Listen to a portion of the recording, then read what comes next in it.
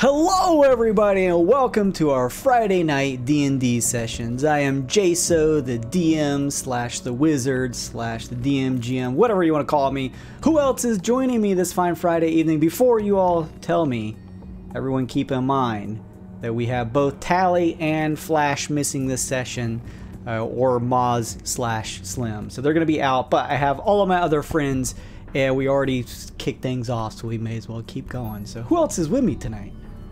Hey everybody, it's Luke. I'm playing Domo, hobgoblin warlord, and also Flash, who is a kobold lore bard. Yeah, that's right. Sounds right. He talks like this, like a radio DJ. Smooth jazz. What's up? My name's Kevin, and I'm playing Musa, a normal little girl. Yep, Kyle, I'm playing Harper. What's he called this time? Larger Rouge. Rockstar, rocking amongst the stars, looking for that new star, that new sound that rocks the stars. Also be playing Tali. She is a Kalashtar druid. Circle of the Moon. Hey, Woo.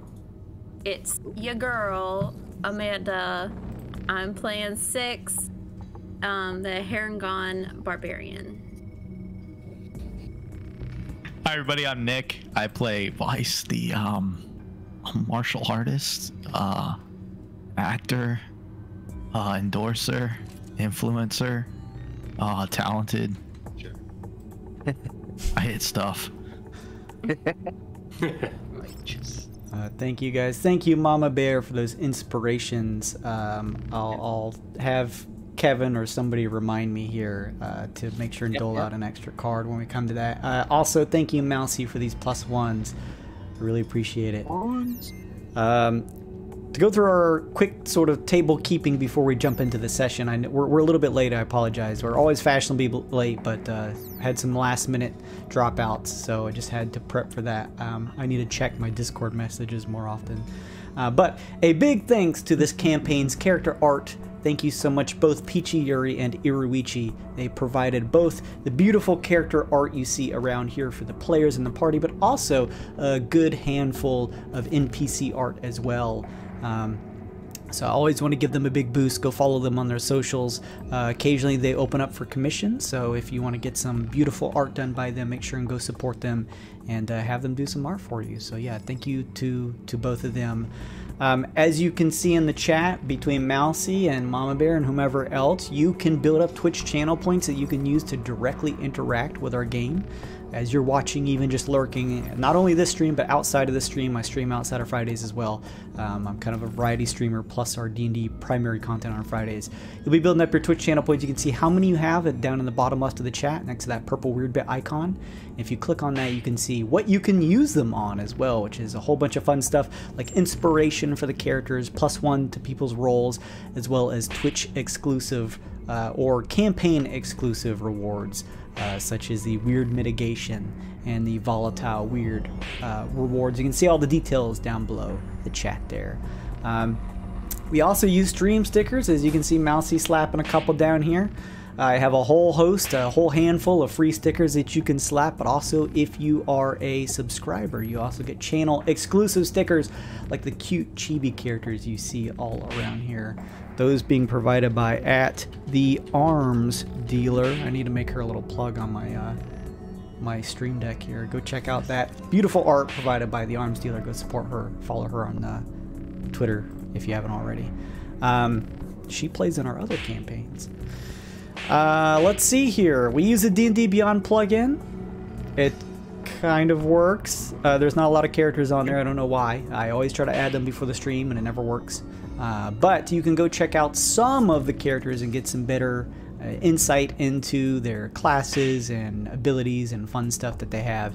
So you can go check that out by mousing over the stream. Both stream stickers and the D&D Beyond extension are right over on this side, over on the right if you mouse over. If you're on mobile, they should still appear for you both. I know the heart, the stream sticker stuff will be a purple heart next to the chat.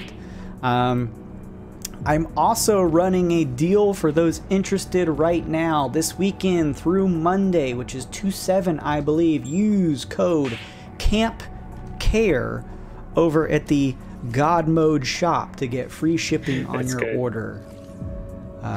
Yeah, always try to make it campaign specific for those of you paying attention and hanging out with us. So yeah, go use Camp Care, all caps, one word, over at the God Mode shop. When you go to checkout, you'll get free shipping. Helps support the channel, get you some cool merch, and get you some free shipping on it. I really appreciate everyone. Nick over there rocking the newest Do You Even Lift Bro Vice tee. And I think Anna had bought one recently as well. Thank you, Anna, for buying and supporting the channel. Big shout out to Hazards and Hijinks, Dice Legends, and Inna for the follow the past 2 days. Inna is from Brazil and learned to speak English by playing video games and helped me play through some of Happy's Humble Burger Farm last Wednesday. It was pretty awesome. The internet is a pretty awesome place. That was really fun. Muito obrigado. That is really it for the beginning of my spiel here. So let's go ahead and I'm going to go ahead and play the intro, and as I do that, I'll hand out the inspiration to the players, and then when we come back from the intro, we'll roll some die to see who wants to give the recap, and then we'll dive right into the campaign. So we'll be right back, everybody.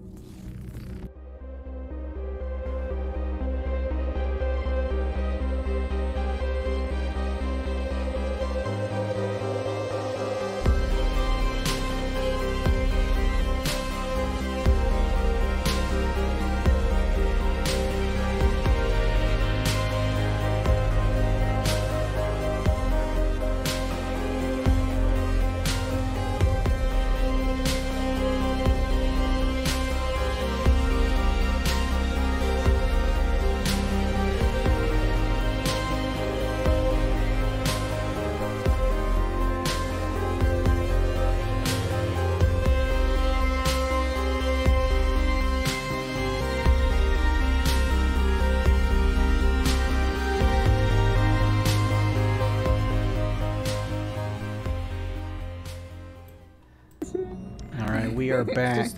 Like trash. This Discord reactive Discord images thing is looking real weird right now. It's like the website is kind of working, but not really. Oh, now I'm getting the full error 525. Oh no, is this working or not? Yeah, I think it is. I don't know what's going on here. Let me try and plug these in. Hey, why don't we roll some die to see who wants to give the recap while I try and fix some of these pictures? Who gave it last week? Slim gave it last week, I believe. Or was it Slim or Kyle? The flashback. Yeah. Okay. Oh, was it a flashback? 2-character immunity. Literally my favorite thing. The flashback. It's on me. Oh, Manda. Manda, what happened last time on PERPLEXELLEL? So, last time, I'm not gonna call her Maz, Tali ran into the woods, and, how powerful is Amanda? Sorry. How powerful is Amanda? Ran into the woods, found a shack thing, and inside were the words, "Do not win," written in blood, I think. So that was a little concerning. Then she saw a pirate guy get beamed away by the light thingies. That was a little concerning.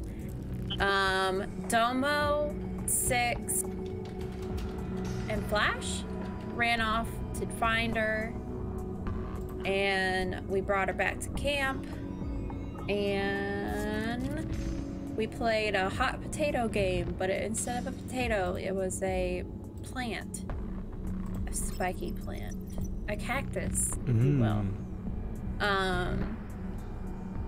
And the red team won. Yes. War cry. And then there was like an earthquake thing, and it kind of freaked even Candee out, and she said it was time for the last trial, and then she brought us to a beach. Very good. That was a succinct recap. Thank you, Amanda. Yeah, you were heading off towards your 4th trial, the final trial. Mousy, this website that I use, it's like a Discord Reactive Images website, is seemingly down, or at the very least, it keeps going in and out. So I'm going to go ahead, at least for this session, take off the images so you don't have those nasty just 404 error or this error 525 displaying for what everyone's picture should be, because I don't want that to stick up there. So yes, just use the power of your imagination for those images. But you'll see them all on the screen here in the center. Team Warcry over on the left in red, consisting of 6, Domo and Flash, and Team Hootdini in green, consisting of Lodger / Harper / Rouge, Tali, Vice, and Musa over on the right. You all have been brought over by Candee to the shorelines of the beach, where the next task was in front and ready to be challenged. And that's kind of where we left off. The very last thing that we did was Candee had you go over to your individual pots that you see here that are color-coded to your teams, and inside you found your weapons. So those of you who initially started this arc waking up in the hut without your weapons, Domo, Flash, Tali, and Musa, you now find them on yourselves. 6, you also find your, what is it, your Warhammer, your maul? Yeah. You find your maul as well that you initially tried to hit Candee with, but it disappeared. You now find it here. I feel whole again. Let's see here. So yes, just to give you guys an idea, paint a picture one more time. You reach a shoreline surrounded by several rocky outcroppings, both on land and in the nearby waters. 2 large ceramic pots sit on the beach near stone, one colored red, the other green. Blue waves lap onto the wet sand nearby. In the deeper water, several yards out, the blue hues shift to a near glowing red. The once clear twilight skies above you now grow darker as several black clouds have taken form. The distant echo of thunder can be heard. You watch as Candee uses a spyglass she's pulled from her backpack and peers into the distance. I think we ended last session with Harper trying to / Lodger trying to take a peek, and just kind of saw nothing but the hazy horizon through it as you kind of peered ahead. And that is kind of where we ended off, with Candee ready to introduce the final trial. So, as it stands, I believe it is Team Warcry with how many badges? Warcry, 2. 2, and then 3 over on Team Hootdini. This being the final trial. Wait, no, opposite. Wait, no. Sorry. We only have 1. It's You guys. So Everyone does started the out with a the badge. original purple heart one? Then Yeah. yeah, we have 3. Oh, and they have okay. Okay, Yeah, so we Team have 2. Warcry has 3. Yeah. Team Hootdini has 2. That's right. As each of you look out to the waters, you see Camp Counselor Candee turn around as she sort of does that thing where she collapses the spyglass and, That's why gripping I it in a hand, turns and looks to each of you and says, "Well, is everyone ready for the final trial?" ready. Seems like we have to be. couldn't be more ready. Is it got something to do with this shoreline? "It sure does, honey," she says. Oh boy. She looks to say to each of you, "Can weird pressure currently exceed 10? No, it cannot, Discord. Candee turns and says, "So then, making sure your environment is healthy and clean is paramount to being able to care for yourself and others.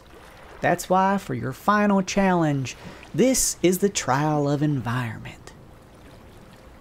She turns and looks to you, Lodger / Harper, and kind of points out past you and says, Here in the shore waters exists a number of nasty critters that make short work of any hapless swimmer. So I'd be careful stepping out there just yet, she says, pointing towards you, Harper. Just cleaning my shoes in the water. It feels nice.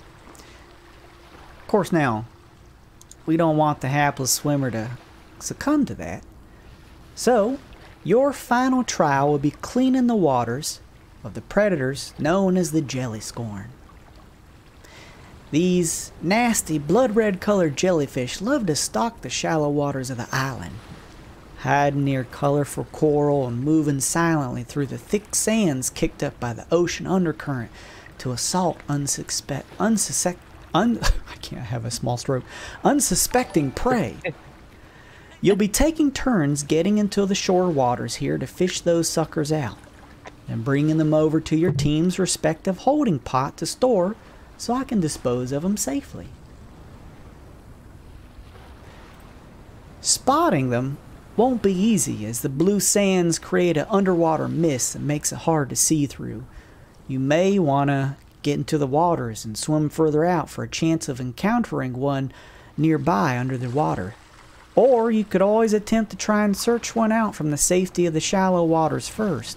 Just remember, the further out from the shore, the more likely there are to be some. And just to point out, similar to the second trial, those of you who do try to use any type of searching checks to spot one, if it is revealed for you, it is revealed for everyone, because that's just how Roll20 works. There's no way of easily showing one person one token and not everybody Deal else. with it. Yes, unfortunately.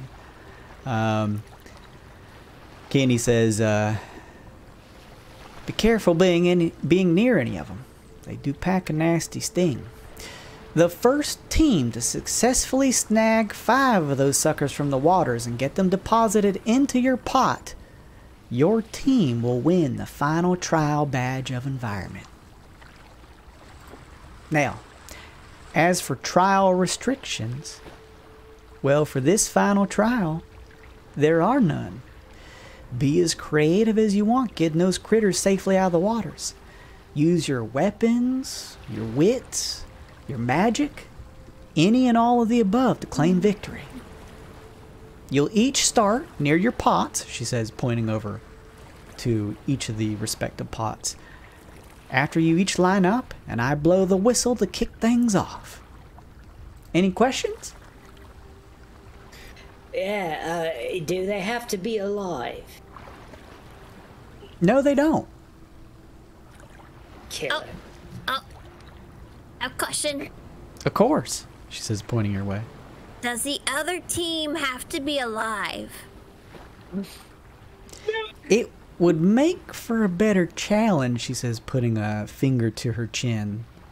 And if they all mysteriously die? But I suppose if there's no other team to compete against, you would technically win. Okay, that was my only question. Domo just like does that like really nervous smile to the other team, like.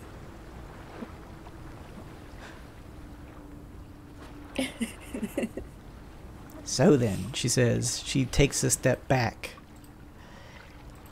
Nothing is off the table. Use whatever you can to get an advantage and win, she says. Is everybody ready? Howdy. So, Hypothetically. You see Candy wait for you to say something. Yes. Yeah. No, yes, yeah, Oh, go. oh, of course, she says. And then you see her kind of pull a silver whistle to her lips and give it a strong blow as you hear the ear-piercing sound of the match kickoff. I'm going to have everybody please roll me some initiative. Oh boy.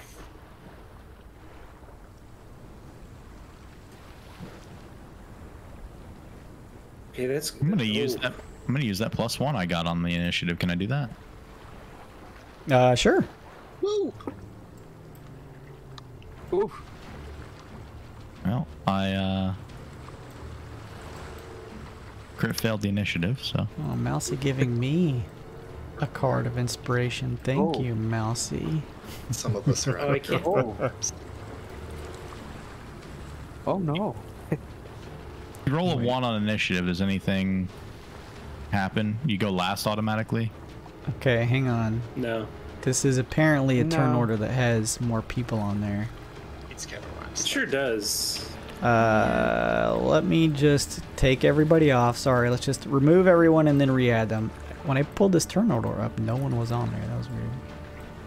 Let's see if I can just grab everyone and do this thing that I always try to do to add them to the turn order. Oh, there we go. Take the 2 pots out there. Okay.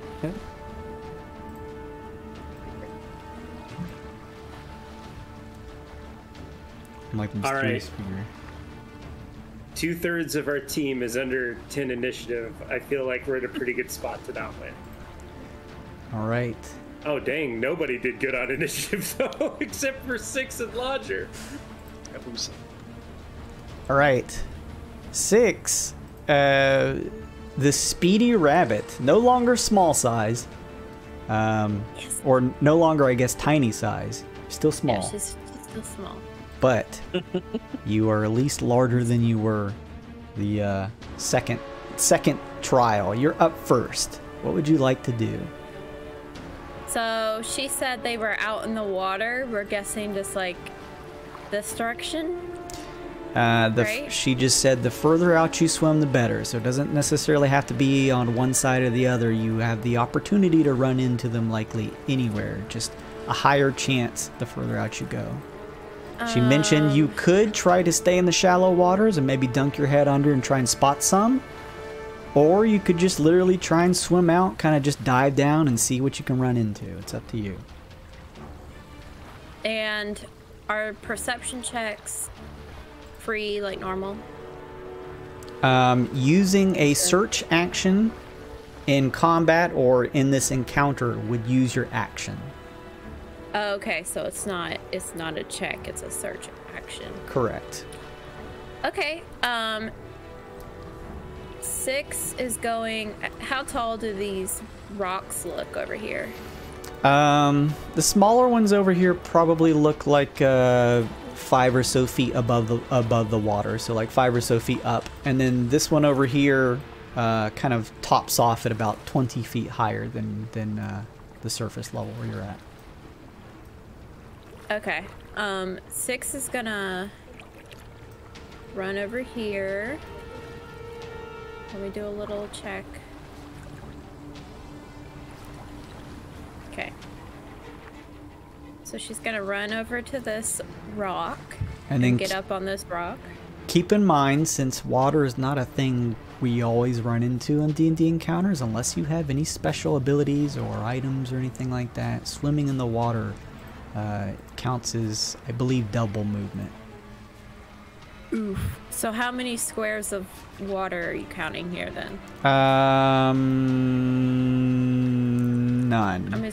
I'll just say you hop over to get to the rock. Okay. And then she's gonna dash and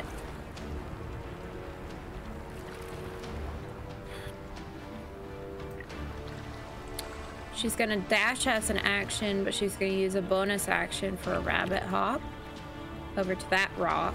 Okay, you bound over to that rock. And then she's gonna look out into like this deeper water over here, but she can't do anything, I guess, so. Okay, yeah, that would be a search Never mind. action. Yeah. So you get ready to kind of like peer into the murky waters to see if you see anything, but it takes 6 seconds every round, so it would take just a couple seconds for you to use your search action. So you get that far at least ready to do so. Can I do like a perception check to see if there's anything like weirder than normal around? Does that make sense? Like what caused the earthquake, you know? Just see if I could see anything like that. Sure, I'll let you do a very quick one. Sure. Oh, she doesn't see anything. Never mind. You don't really notice anything out of place around here. There's a lot of sharp rocks out in the waters. That's not very typical. out even beyond the deeper waters that you see here on the map. But nothing really stands out of place that would make you, be curious as to why the tremblings of the ground was happening. Okay. Lodger, you're up. Lodger takes off at full speed. 1, 2, 3. And then he considers his next action. It's going to be to dash again. 1, 2, 3. I'm so tired. And then I'm going to summon Baz. Oh yeah, Baz. That's right. And how big are these things, by the way? You see Candee sort of like shrug and say, about the size of an average jellyfish, I suppose. Alright. I'm just gonna place Baz. That's gonna be the end of my movement. I just gotta measure and stuff. Yeah, here. There you go. Put him wherever you want.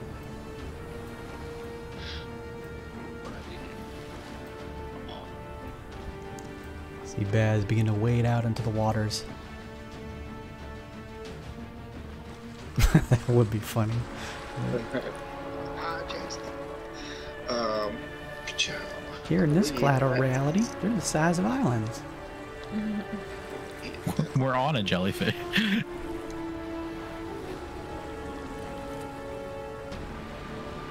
That was it for me. All right, Musa, you're up.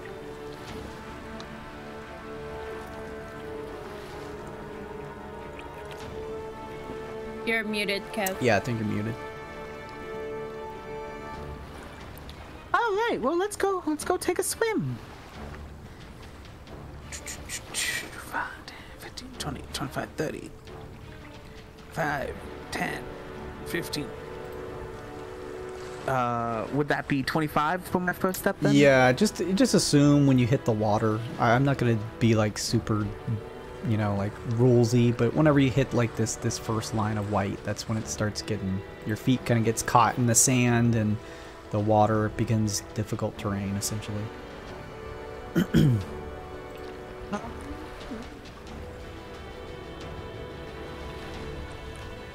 Might be. Never mind. I double moved. I can't. Can I do it like a perception? Would that help find jellyfish, like spot jellyfish? You could absolutely use that as a search action if you have one available. If you double move, then no. Okay. I am done then. You are out in the waters, ready to begin peering around. Tali is up next. Oh, that's me. Tali. Tali, she's got a speed that I know. That is 30. 30, and then she'll dash 5, 10, 15, and then she's gonna transform into a. We said that these are normal sized jellyfish, so like can fit into a bread box. You would assume they're probably at the very least small size or smaller, judging by the pots and the top of the open pots, the ceramic pots that Candee is going to have you put them in. Good enough. She transforms into a giant toad. Nice. Which is a size that I'm assuming it's not the right large beast. Large size. Large beast. Unlike a giant elk, which is huge, as we discovered last week. That's a little confusing. Each of you watch as Tali's hair recedes and her skin becomes this kind of bumpy reptilian skin as her form grows into a large looking frog as she kind of falls down on all fours. She takes a splash into the water there, jumps with her frog legs, and then swims for another. How does, when you shapeshift, how does that work for speed? You take on the speed of whatever the animals is, yep. So I mean, like, But if you've some already of my used speed your before, is what I'm saying. Yeah, if you've already used some of the speed, you get that speed added onto it, I believe. So if a frog can move 40, but you move 30 already, you get 10 more feet of movement. Okay, sweet. Oh, that yes, makes sense. It's got Yeah. a swim of 40. It's move 15. The jump was a free action for running. And then, so we've got 2. Jump doesn't give you extra movement, though. Keep that in mind. It subtracts from your normal movement amount. Sorry to complicate things. No, you good. It just pulls me back 10 feet. The fun of water. Bloop, bloop. She was swimming, yo. Oh, big frog. All right. Anything else for Tali? That'll be it. All right. Next up is Flash. All right. Flash, this is pretty good. All right. Flash is going to sort of yell above the waves, like in a way that hopefully Six can hear him. And Sure. he's going to, don't worry, Domo. I'll stop him. And he's going to run and do a convincing face plant on the ground as a fireball narrowly misses Tali and lands somehow just short of our sworn enemies out here. Somehow just missing them, barely, and creating a giant depth charge directly in front of them. So Flash is going to run, drop prone, and cast a very poorly aimed fireball in the water in front of the rest of the team. Okay. What's the intention with the fireball? Kill or disable any jellyfish that might be in front of them is his intention. Okay. But he's trying to make it look like he was casting a fireball at them and tripped. Can you roll? Give me a Performance? Give me no. You can go ahead and do that. No performance needed. Okay. Give me a D4 roll. Okay. And then just roll me like one damage attack. If something would be hit, for example, under the water, since you don't see any targets, how much damage it would do. Okay. 31. All right. You watch as you launch, or Flash launches a fireball that sears past Tali as her giant toad form and sort of like splashes into the water.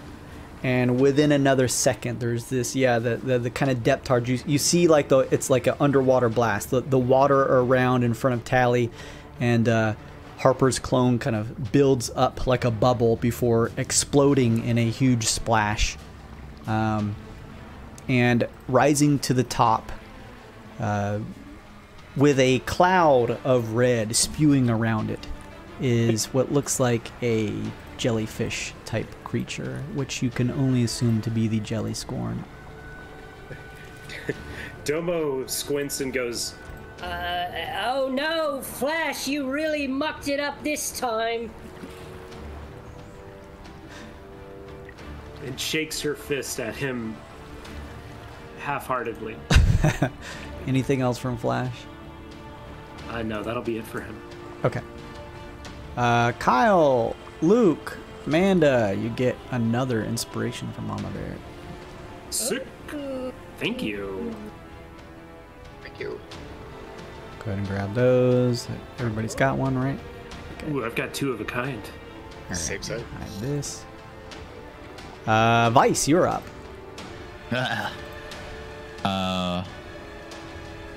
Start running. 5, 10, 15. Jump over Flash. 20, 25. 30, 35. Assume that's 45. Yeah, difficult terrain from there on out. Your feet begin to kind of sink in the wet sands. And I would like to dunk my head underwater and see if I can see anything. Sure. Give me Is that a search? Or, yeah, it'd be a search, so a perception check.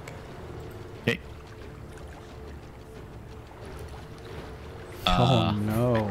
It's my second one in a row. The waters are pretty dark, and you can see the swishing sands make it pretty difficult to see. Perhaps maybe deeper in the water you'd have better luck. But first, I need that D25 plus D3 roll, please, as you trigger the Wyrd. It never ends. All right, a 2 on the D3. I got a 15 on the 25. Okay, so with a 2, that means you go up to 4, but you're still in the low range, and then 15 on there. Will you please roll me a D6, please? It's never a good sign. This is fine. That's a 1. Which, 1's all aboard. Appearing next to you is a small-looking creature that looks almost disc-shaped. You at first maybe think it's a jellyfish, but you see it floats above the waters and has a number of appendages. A flump appears next to you and says, Vice, I've been waiting for an autograph, he says, as he seems to like be reaching around, assuming he has something on his person. He says, Where's my notebook? Where's my notebook? Well, do I even have? I might have something in my inventory that I could sign. I'll dig through. I don't have anything else I could do, so I'll start searching around on my person to see if I can sign. Hang on, little buddy. Just pass my turn there. That's perfect. Everyone watches as a fan out of nowhere as a flump just appears, asking Vice for an autograph as he begins to dig through his packs. Domo, you are up. All right. Very boring turn for Domo, but Domo's gonna stow the bow on her back. She's gonna get on all fours like a spider monkey, and she's gonna cunning action dash and full action dash for 90 feet of movement. And I'm just gonna clamber on. I'm gonna take a running jump into the water, swim onto this thing, and clamber up on top. You feel as you swim through the water that it appears to you're able to cut through the waters with a more ease than you are used to, as you realize you're wearing a ring that lets you swim much better, I believe. That's right. I'm guessing the rock is also difficult terrain, though, if I can't climb. I can climb! I was going to say, I think you can now. I can't. I only need 1 dash to get there. That's amazing. Wow, I'm a navigable lass. Okay. I still have a full action. Wow. I'll just do, instead of investigating for signs of a jellyfish, Domo's gonna do a perception check, which is much worse, of her just like looking for like jellyfish out in the water. Sure. Her action on the turn. I mean, she's at least trying, but her eyes aren't as good as her brain. 14 on perception, not terrible. With a 14, you notice there is one out in the waters directly south of both you and 6, at about what you would assume to be 10 spaces below the surface, kind of shifting in the simmering red out further down. I'll yell the 6 and tell her to dive down there and go get it. That's all Domo's doing. Okay, speaking of 6, you hear this. You can also see where Domo has pointed this out to you. That jellyfish seems very far away. So 6 is gonna take an action to look for some closer. Sure. 21. With a 21, you peer around the waters and are able to see one that is a little closer to you. Probably 30 or so feet closer.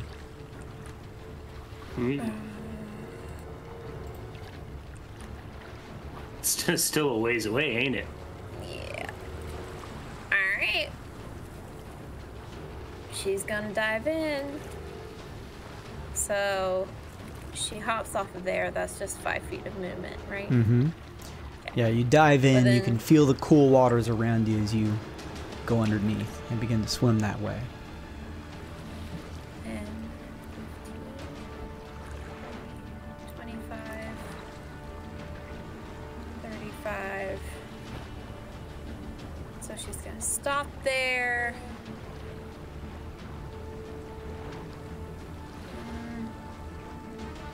I think that's it. What's the rules for like using your weapons in the water? I think the only rule is It's- disadvantage. Unless it's a crossbow or trident or dagger. Makes Those sense. are the aquatic weapons, I believe. Okie dokie. Well, that's it for 6. All right. Similarly, the one that you spot, 6, is about 10 feet under the surface that you can see here. Lodger, you're up. After Baz switch places, so that Baz runs up 1, 2, 3, 4, 5, 6. Mm-hmm. With a pop, you and- switch with Baz. Lodger will make a perception check. Everybody sees the jellyfish, but me, I want to see the jellyfish. Let me see the jellyfish. Yeah, good point. Spears too. Makes sense. Perception check. I'm bad at it, but I'm persistent. 18. With a 18, you are able to spot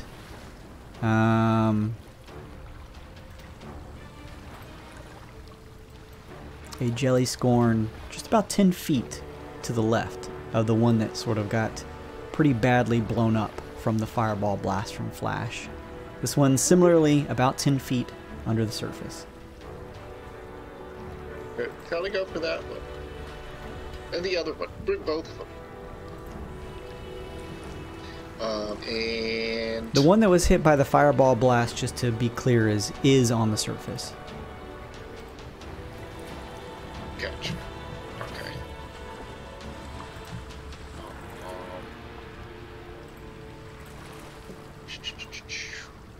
Okay.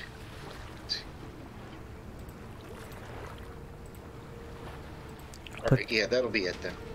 Okay, I'm putting 2 on these, which represents there are 2 spaces under the surface of 10 feet. Yeah, yeah. All right, very good. Musa. All Some right. jellyfish are being spotted by the various teams here. I'm going to, I wish I could get 10, 20, 30. I think You could crawl onto Musa if you wanted to. onto Tali. Or onto, yeah, sorry, onto Tali. What is what is Tali again? She is a giant frog. Yeah, that might work. I'll shrink a little just to make sure if I have like just change my size. No, you'd get on fine. I think like getting on and off amounts is just half of your movement. It's fine, yeah. Then I would have done it back here and yeah. Yeah, kind of just clamber up on top of Tali, who's a giant toad. You see the side of like her face, one of her big eyes just kind of runs back to notice you clambering up, and then back towards what seems to be her focus, which is the jelly scorn up ahead. Let's get him. Now we can both move faster. Was that just a single movement, Musa? Yeah. But I don't think I have. Well, I guess You can do like a hold action or something if you wanted to. Roger says, go pick up the dead one. actually. Hold Tali on. can get the one under the water. Tali just responds by licking her own eye. Gross. I'm going to cast my mage hand. I'm also going to use some meta magic to increase the distance to double it. Okay. That's a sorcery point.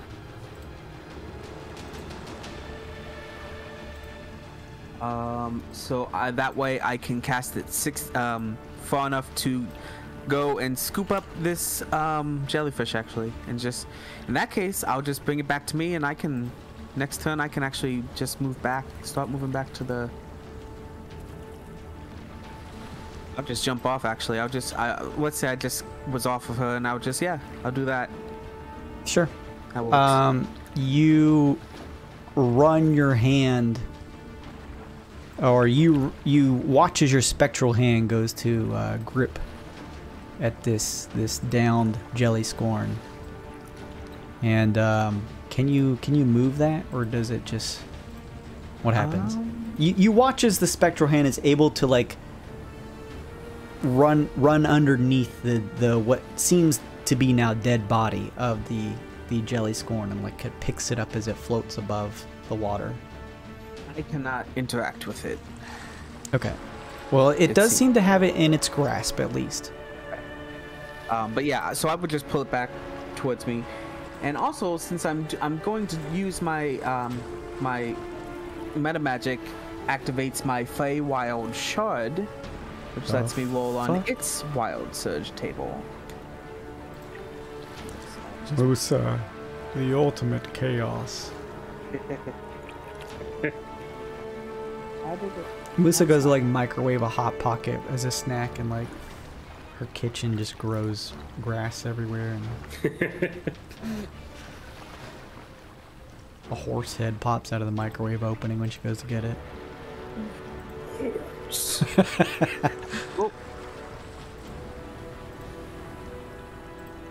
The 17. Oh. So what's 7? Sorry, 17. You grow a long beard made of feathers that remains until you sneeze, at which point the feathers explode out of your face. Makes Nice. sense. You grow a long, furrowed beard made from luxurious feathers. Your mage hand, is that able to move the jelly scorn, or does it have to wait until next turn? As long as it is 10 pounds or under. I will say that the jelly scorn are very lightweight. That's what I kind of figured. So yeah, I thought, yeah. So I'll pull it over to me, and that way All next right. turn we can head in. How does it just move the full way over to you? Yeah, as long as it's within 30 feet, or since I doubled it, 60, I can just move it back Okay, and forth. yeah, yes, within 60 feet, then yeah, that counts. So you watch as almost speedily the spectral mage hand comes right back over to you, holding this dead body of this jelly scorn. Dang, that's a cool overlay. The mage hand. Yeah, the hand looks good. Oh yeah, and perfect animated spell, something like that. Perfect spell pack animated one. There you go. All right. I'll take this one back in. Keep going. Looks like Flash attempted to smear your team with a fireball, but instead has helped you to fish up a jellyfish. We move over to Tali as Giant Frog Girl. Hold on. 2, 3, 4, 5, 6, and just makes a bite attack on this, which is +4. 4. 14 to hit. 14 is going to hit. All right. Was that done with disadvantage? She's a giant toad. She can swim and stuff. Oh, okay.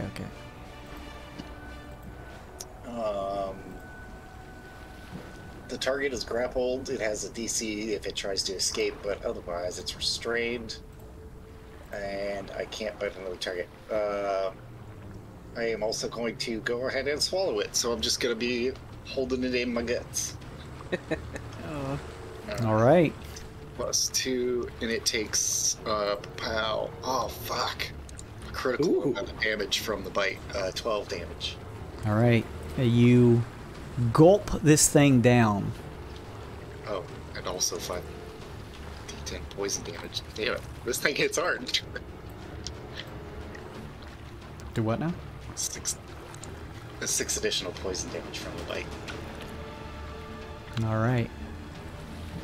So it can attempt to escape on its turn. It's a grapple. Otherwise, it is blinded and restrained and in total cover from every other attack. Gotcha. Anything else from Tali? She moved 6, and we can move back 7, 8. That's right. That's 40 feet. Yeah. I think that's all what she got. Yeah. All right. As you begin swimming back, Tali, you feel in your guts a nasty feeling as a stinging begins to surround and well in your stomach. You take 7 points of poison damage. And it's going to attempt to try and hit you. They can't hit very hard, but let's see. It's restrained. Has disadvantage. Yeah. Let's see if it hits. Do this. And it's blinded, so double disadvantage. So just disadvantage. Super disadvantage. Double disadvantage. Double disadvantage. Does a 16 versus AC hit? 60? 16.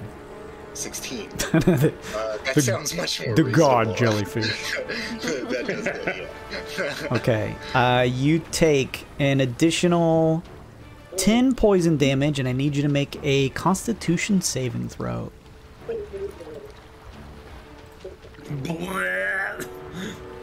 Let's say it's plus 20 plus 1, and then I'll use the plus 1 that's on there. 17. You feel a stinging sensation as you can feel the creature inside doesn't appear to be trying to pull itself free, but instead attempting to likely jab you with its poisonous body and stings. You feel the stinging sensation from one of its tentacles, but don't suffer any additional effects other than that damage. And it is 10 done. additional, you said? 10 additional, yep. Poison damage. Minus 17. Oh. Flash is up next. Flash stands up from his self-inflicted prone and is going to move 5, 10, 15? And yells out into the ocean, "Don't worry, 6, I've got this one." And he's going to cast Dissonant Whispers on this jellyfish. All right. It's a DC 15 Wisdom saving throw. I don't imagine they're very full of wisdom. Yeah. They sure are not. 10 psychic damage? 10 psychic damage, and the creature must immediately use its reaction to move as far away from Nasher as possible. Okay. Use its full movement then. Yeah, directly away from him. 5. So that's going to be 5, 10, 15, 20, 25, 30, Yes, 35. Good. The one you're going for, 6, begins to swim further out away from you. I think I spooked it, 6. Anything else from Flash? No, that's it for Flash. Okay. Vice. Vice is going to help his teammate out. 10.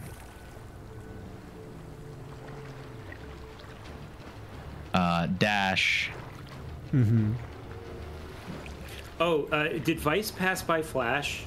Yes. Yeah. Can I, like, feint that I'm making an opportunity attack, but fall prone again? Sure, sure. Like he tries to body block him, but Flash just keeps going. This is like, it's like he's here. Oh, I forgot about the flump. Vice before taking off. Oh, yeah. Here, limited edition, and hand him one of his darts. Oh, sick. My, he says as he grabs it in his tentacle, flumpy arms. We gotta do this. You can help if you want. Otherwise, enjoy the show. He seems starstruck as you hand him this, and just like holds it in his hands as you're able to kind of just quickly get away. You hear the sound of what sounds like Flash as you turn around to look. Flash is just fallen prone into the waters behind you, not even sure what he was doing. He's just doing the Family Guy thing where he's grabbing his knee. Yeah. Just like for 5 minutes. And you can keep going, Vice. That's 40. That'd be 45, and then all 55, 65, 75. I'm gonna try and work with Musa to collect that one to run it back for us. Sure, sure. Do I gotta move down to it, or? I mean, like 85, that would put me there. Yeah, like you grab it from there. Yeah. Okay.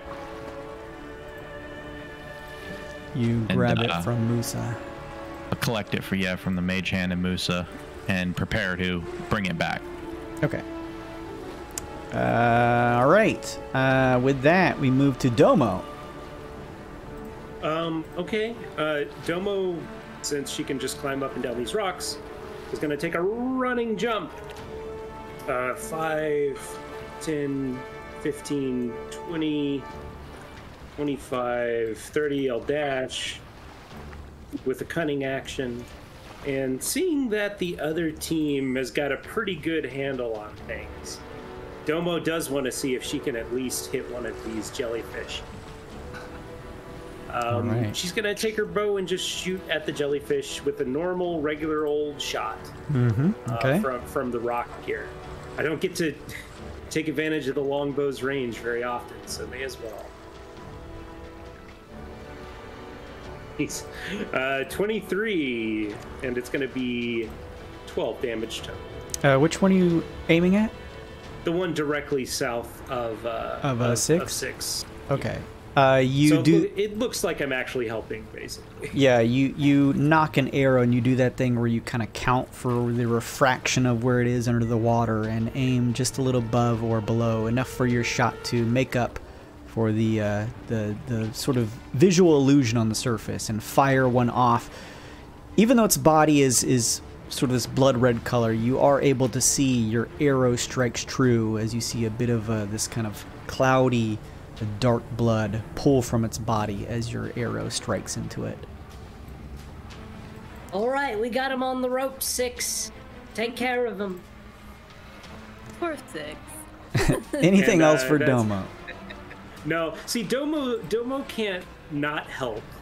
She's too she's like, oh, but I gotta at least do something good, or 6 will never respect me again. So, yeah, that's it. That's it for Domo. 6, you are up. Your prey has swam away from you a bit. So, does 6 get the feeling that these little guys might be magical? You have no idea without a check. It's not a search action to do like an Arcana check or something. Arcana or... Well, yeah, I mean, I'd say you could probably maybe do like nature. Yeah, you could do nature. They're both -1, so it doesn't matter. No idea. This is a collateral reality, so it's like hard to tell. You know, maybe, but maybe not. Never heard of a jelly scorn before. She is going to use an action to cast bolstering magic. Okay. On herself.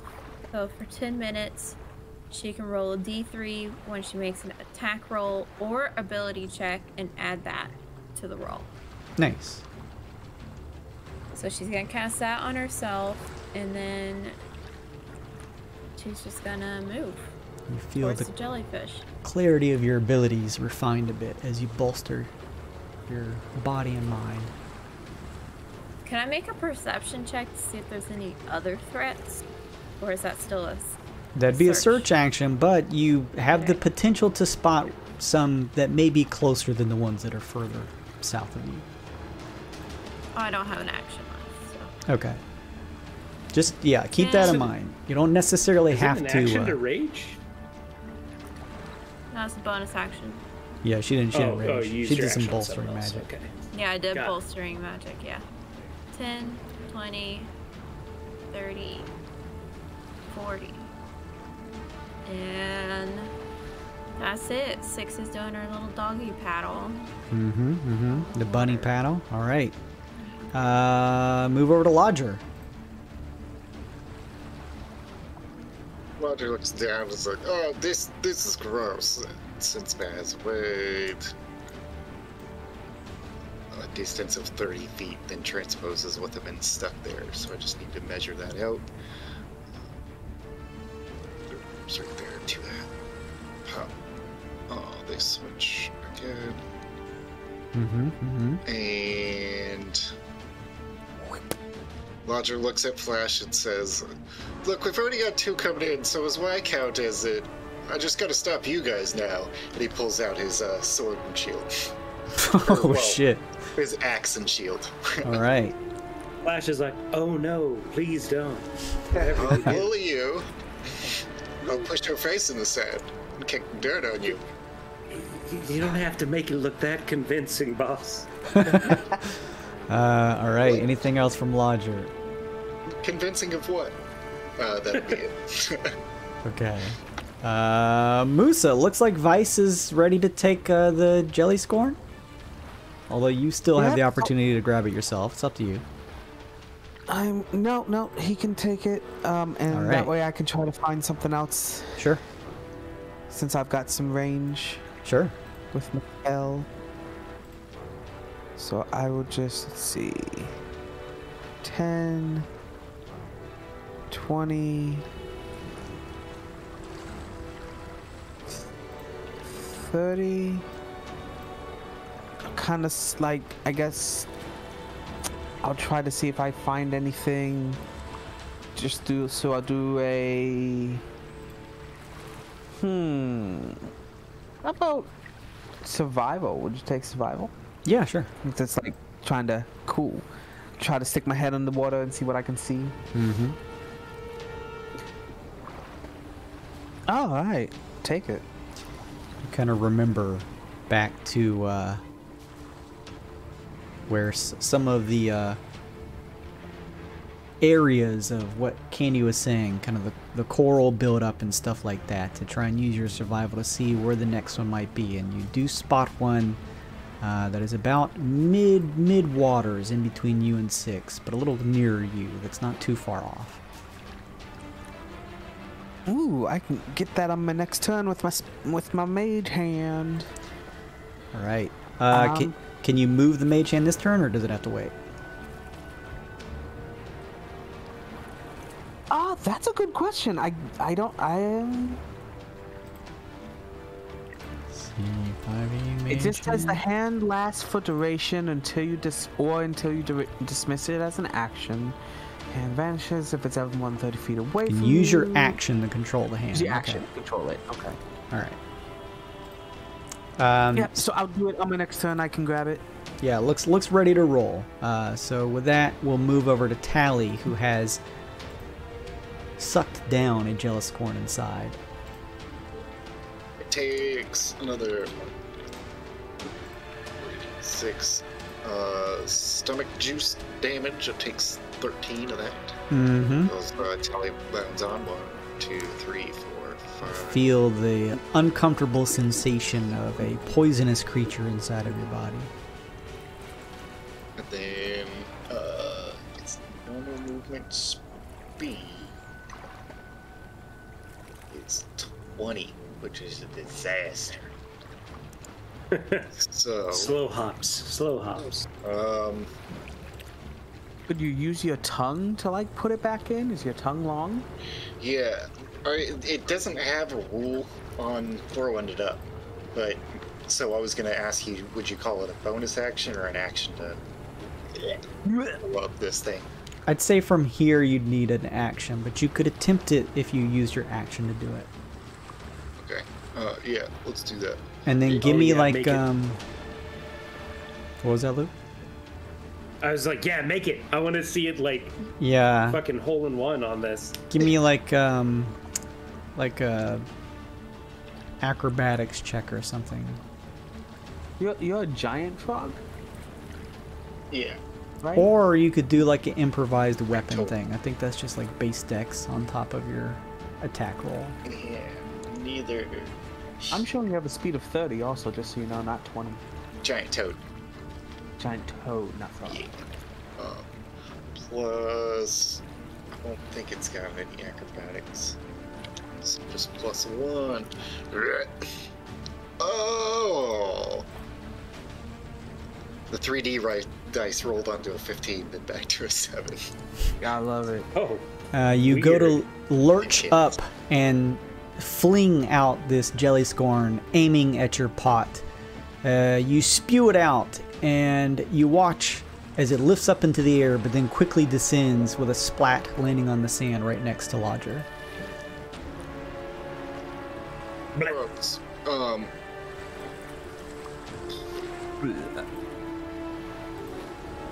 So I guess it's probably better that she swims.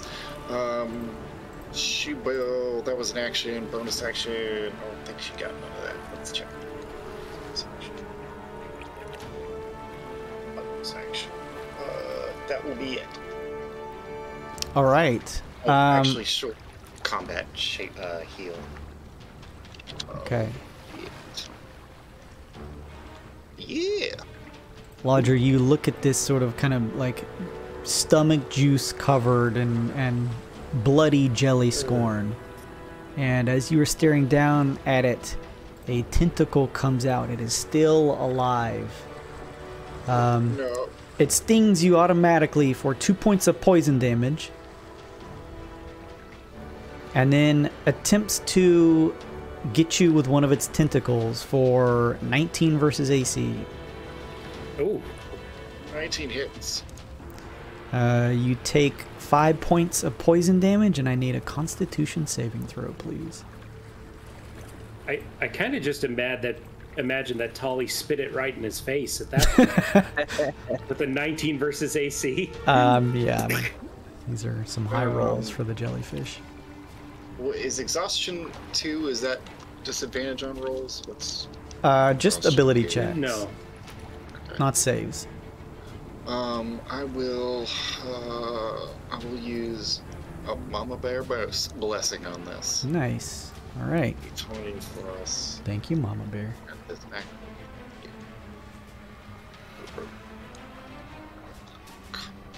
Save. Save. And I'll use a +1 on this as well. Looks good. Yeah, 19. All right. Yeah, you feel the stinging sensation as a tentacle begins to try and wrap around your leg, but you pull back. You still take the damage, but no other ill effects. I keep dick. With that, it's Flash's turn. Flash stands up and says, "Don't worry, guys. I found one." And it's going to move 5, 10, 15. This is great. And it's going to use inspiration to try to grapple the flump. Not the flump. That's hilarious. I don't know if he knows it's not a jellyfish or not, so let's just leave that up to mystery. Sure. It looks like one. You could mistake it for one. Yeah. Here we go. 13.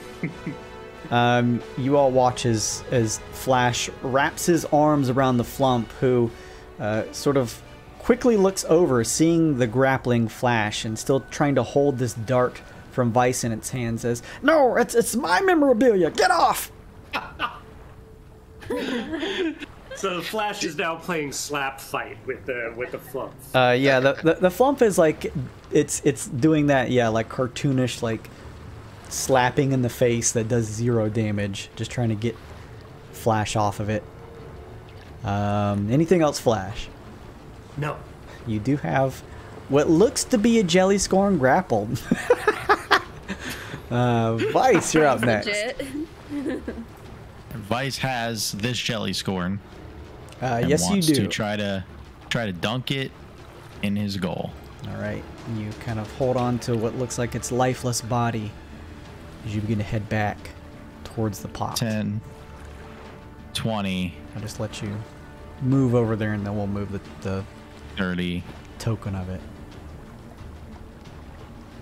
It's 45 dash.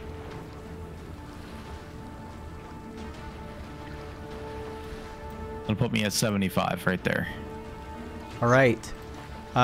With a interact object free action, you dunk it inside of your pot, and you hear a whistle blown from Candee as she yells out using her horn to everyone.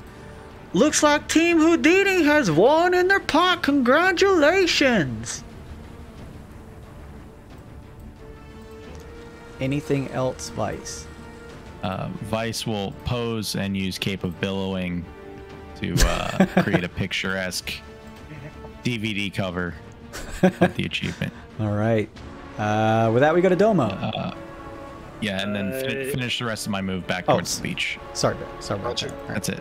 Lodger points at this and says, I'm not touching this. That's where I can get to. I'll pick it up next turn. Okay, you get close. Domo's gonna take another shot at the one she wounded previously. All right. Jeez. If only I could roll this well normally. Easy 25. hit as you take aim with your longbow and sort of like just let loose the arrow above and watch as its trajectory arcs, smashing into it.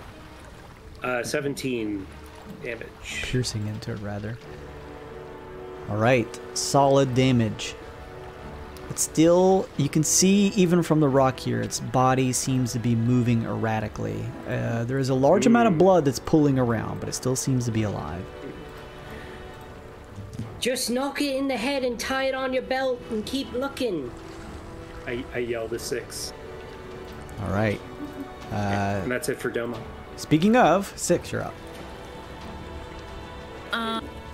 Okay.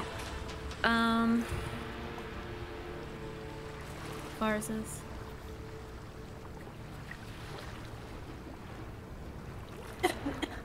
$10, 20, 30, 40. 6 is gonna grab a hand axe and try to throw it at the jellyfish. All right. It's not as elegant as you are used to as you go to toss this, and it begins to much more slowly shift through the waters, but you can still make the attack with disadvantage at it. Thrown weapons actually don't have disadvantage inside of normal range in water. In water? Yeah. Okay. Yeah. I take that back then. 19. Hits. Beep, beep.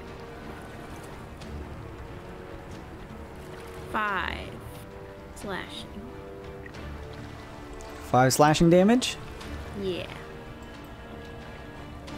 You watch as its body begins to stop moving, as it begins to slowly become still, and its body almost begins to sink in the water, although it's still 10 feet below the surface. You have killed it. Is it dead? Okay, okay. And that was her action. And that's it. All right. Lodger. Wee. Lodger shouts at Candee, "Can you read the contract to me again? What was the rules?" In terms of restrictions? What the rules? What's the objective? Objective is to get 5 jelly scorn into your pot. Oh, okay. That's what I wanted to hear. And then, shit. I'm just completely out of phase with this. I did not look this up on my turn. Dismiss. I just gotta find out if I can instantly dismiss my echo.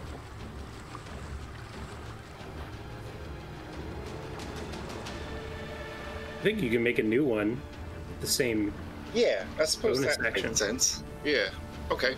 I am going to resummon Baz 30 feet from me. Mm-hmm. You watch as the one out in the waters just pops out of existence as another one is created or runs over to the red pot. And Baz is going to attack the red pot. All right. Damn, me- bro won't even let us sabotage ourselves. An attack roll. Win at any cost. Especially if it makes us friends. I have the battle axe one-handed. Pow. Probably doesn't hit. Does an 8 hit? An 8, you strike into what you thought was a ceramic pot, but there is some amount of impact and resistance that surprises you, as it does hit, but not enough to damage it. Aha! And then he's got another one, so he'll make it through Baz again. Candee looks over at Baz and then back over respectively to you, Lodger, with a sort of like a knowing, like, smart move. This time, Baz is going for the finish. He takes 2 hands on the axe. Wow. 15. 15. Again, a resounding smash against the side, but no physical damage that you see. Damn it. Alright. That is bonus action, and movement. Oh, movement. I'll switch places. Mm-hmm. With Don't a pop, sting me, you bastard jellyfish. you're next to the red pot. Lodger will RP, bend down to look at the pot, and that'll be the end of his turn. All right. Musa, you're up.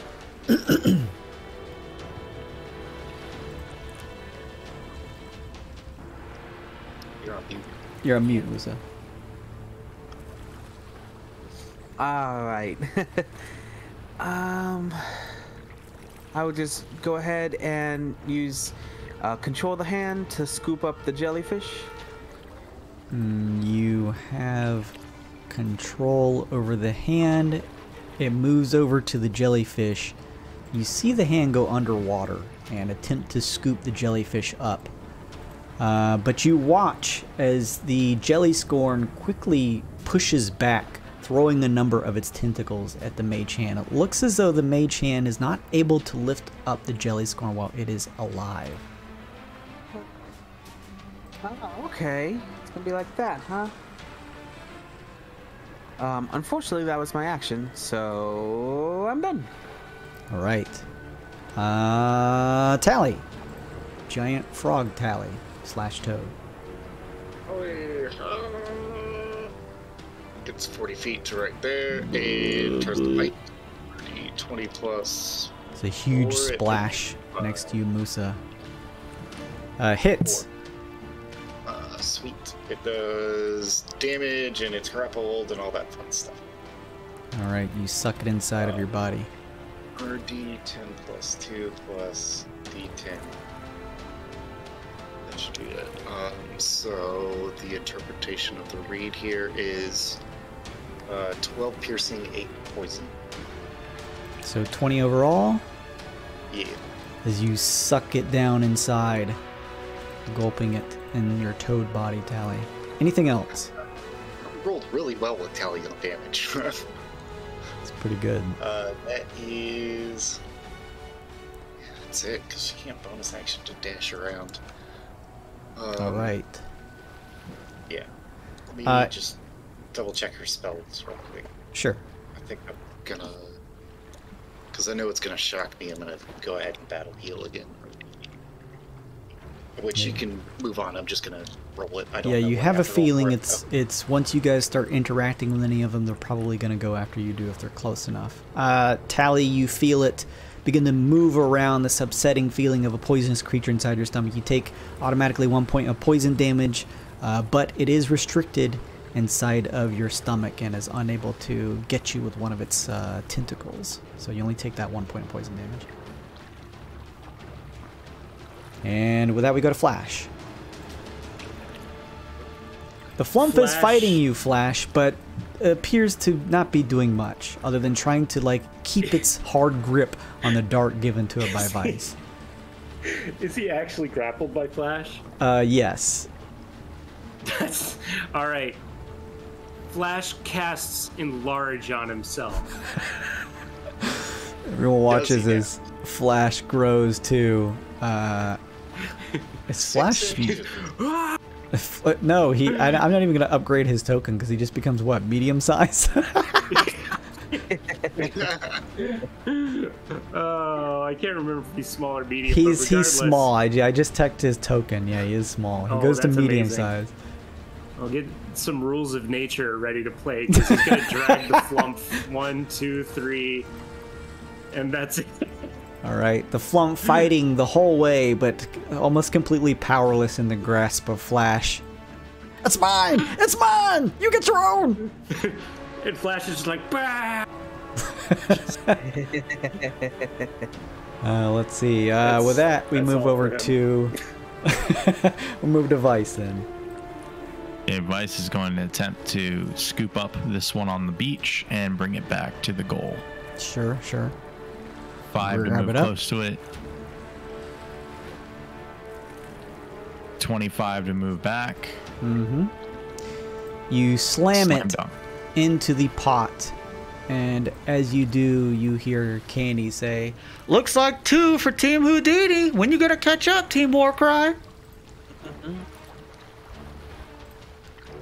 I'll move Flash back is still towards just like yelling. 45. And I'll call out to the Flump. Oh, you're doing great. Keep it up. Help me! Help me! It says, reaching towards you. That'll be everything I can do. All right. Domo, you're up. Domo's gonna shoot the one that got dissonant whispered down here. All right. 16. 16 hits. It's going to be 16 piercing damage. A solid shot. You can see eking out of it some dark, watery blood, or cloudy blood, I should say. That'll be it for Domo. All right.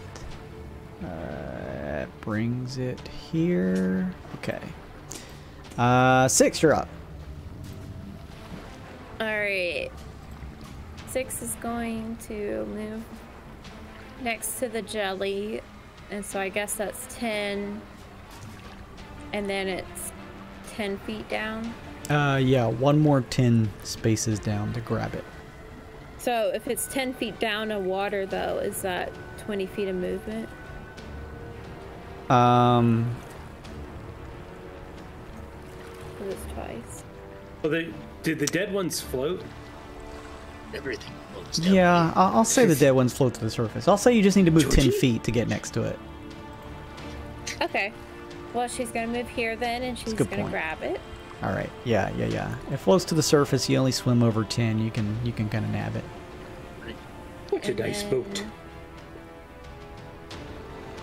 20, 30, 40, and she's going to dash 50, 60, 70. You have the 3 predator marks on your forehead. Yeah, I know. Swim through the waters.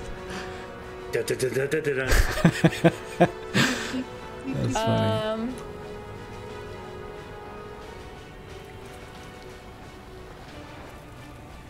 You know, just for fun. Mm-hmm. Well, no, never mind. This is it. for her turn. Okay, you feel good. You have a one in your hands. It's dead, so it's not going to try and sting you or anything. You have it gripped with your gloves, so it looks like it's pretty safe to move. Lodger, you're up. Well, instantly appears next to this. He looks at Lodger, and Lodger looks at him and says, "Like that hotel room?" He says, "Like that hotel room," and they just go. No, not like, okay, something like that. The Like Eiffel Tower, the pot. Ah, Oh, Jesus. there we go. And then they both just start going office space on this thing. I've got a ton of attacks here. They both snort a line of cocaine. Metal Gear Revengeance soundtrack still blaring in the background. So the first attack action here is 1 from Lodger. 23 to hit. 23 hits. Slash. 7 slashing then- damage? Yeah. You strike at the pot, this time focused more with Baz at your side. As you strike, you hit firm with your axe. And this time you watch as a large crack forms across the entire body on the side where you struck the other team's pot at. Yay! Baz joins in on the fun and just like wedge smashes into it. Oh, sweet. Ooh. Critical fail. Oh no. Wild surge. Wild surge. Give me that D3 or yeah, D3 and then D25, please. Yeah. Aggravated for 1. Oh, that's not the right one. Let's see. I mean, that works. I'll use that as your D3 roll. Just give me that D25. D25 roll. That puts you at 7 weird pressure. 3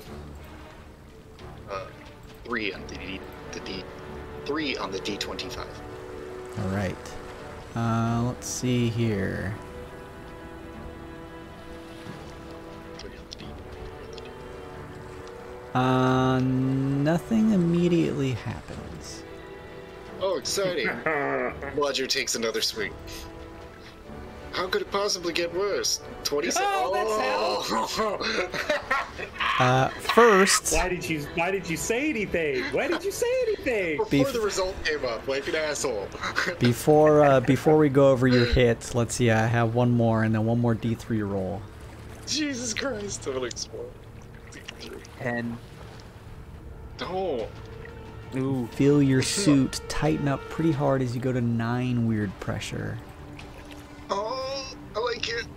Let's see what that 24 does. You go to strike. Let me see. Okay, you go to strike Baz/Lodger, and as you do, suddenly the world around you feels as though it shifts up all of a sudden. And as you peer around, you notice that both you and your double are buried waist high in the sand. Even though this happens, though, your arms are free, and the strike that you went to land on the pot hits, and you watch with a crack, a shattering that pierces through the shoreline as Team Warcry's pot is destroyed. Buried into their waist, they just kind of do the Tusken Raider thing with their guitars. Waist deep in the sand. Candee pulls up her bullhorn and says, "Well, we have a fascinating end to the final trial. With their pot destroyed, that means Warcry cannot finish the final trial, meaning..." Wait. Domo says, but they haven't won yet. The rules were 5 jellyfish in the pot. Well, I suppose so, but you would naturally be inclined to assume that they would get 5 into the pot eventually. Unless it were to be destroyed. Oh. Domo's competitive streak is getting the better of her. Mainly Candee. because she really wanted to see Flash dunk that flump into the pot. Candee pulls out her spyglass and peers out to the sea and pulls it down and says, "All right, fine, but hurry it up." Oh my goodness. Me too. What's my name? Roger says he makes a perception check the same way she did. 13. You see nothing out on the seas. What do you keep looking at? There's nothing out there. Oh, don't worry about it, honey, she says. You might want to pull yourself out of the sand. You pull me out of the sand. I normally would help, of course, but not during a trial. But I'm so helpless.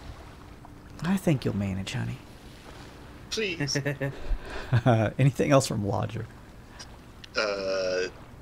No. Musa's up next. Unless Harper has anything. No, I can make a better use of it later. Okay. Musa, the games I'll are be right back, guys. still on? All right. This changes my plan a little bit. I guess I don't have to slow down 6 from getting back with a jellyfish anymore. I mean, 6 does have a jellyfish in her possession. Domo's pressing the game on us getting 5, so we need that jellyfish.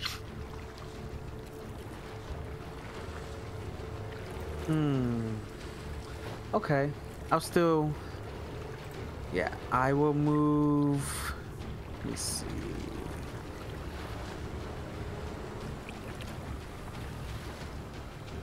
and 20. And now I will use meta magic 2 sorcery points to quicken a spell. So that way it turns one of my spells into a bonus action. So I will use the mage hand within 30 feet to touch 6. And with my quicken spell, it's a touch spell, that's why I had to... I will cast... Where is it? Shocking grasp. No. Bestow curse. So... Jeez. 6 has to succeed in a wisdom saving throw. If not, I will choose option number 3, which is while cursed, the target must make a wisdom saving throw at the start of each of its turns. If it fails, it wastes its action that turn doing nothing. Oh shit. I'm definitely gonna use my inspiration.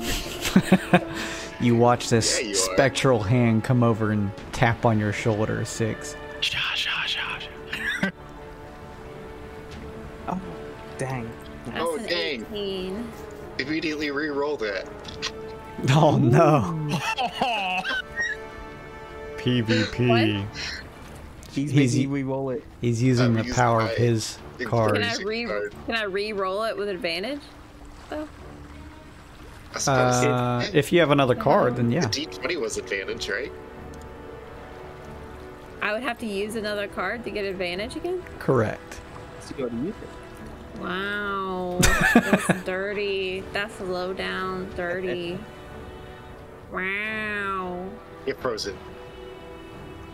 Alright, so yeah, from now on your turn, you have to succeed in a wisdom saving throw to do anything. Okay. All right. Anything And else, this Musa? last- no, because that will be, yeah, I use my bonus, my regular action, and this lasts for a minute concentration. Okay. Yeah, your hand disappears. Tali, you're up.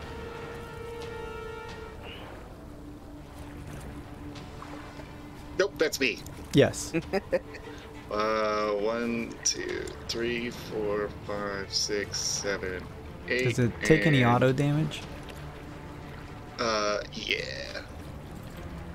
3, 6 poison damage.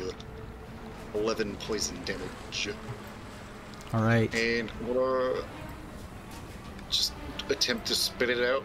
Try and go for the gold. You feel it stop squirming around in your body as you get ready to hawk it up towards your goal. I don't think the dex is more than 2. Does So that? just 10 overall. At most, does that go? You do check spit it that out, and it lands about halfway, landing right next to Vice's feet, similar to last time. It was a 9 all day. All right, sweet. Nice. Right next to your feet, Vice. Ah. Anything else, Tally? That will be it. All right. Flash, you have captured a jelly scorn, one that talks. Unfortunately, your pot has been busted. You're up. Well, we probably get half points if we put it in the other pot at least. So Flash is gonna move and then dash, dragging the flump to the pot. And if he's able to just drop him in there, just Yeah. throw him in there, he You will. just like grab it by the bottom of its tentacles and just like sling it up and down into the pot with a smash. Flash. Like a medium-sized Flash. Yeah, 5 foot tall now, Flash. He just yells, "But I did it, 6."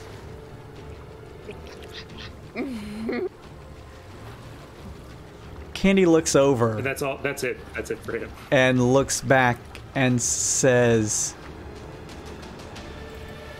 "Looks like that's 3 for Team Hootdini." It counted. That's even better. That's even better. And with that, we go to Vice. All right, Vice will first try and scoop this one up that just landed on the beach It is dead. You easily scoop it up. and bring it over. All right. You run Flash over one to the huffing and pot. puffing. You see, as you go to toss it in for just a brief second, a squirming flump inside as you just toss the dead body of the jelly scorn on top of it. Oh. And That's 4 for Team Hootdini. 1 more left. Who will win? She says.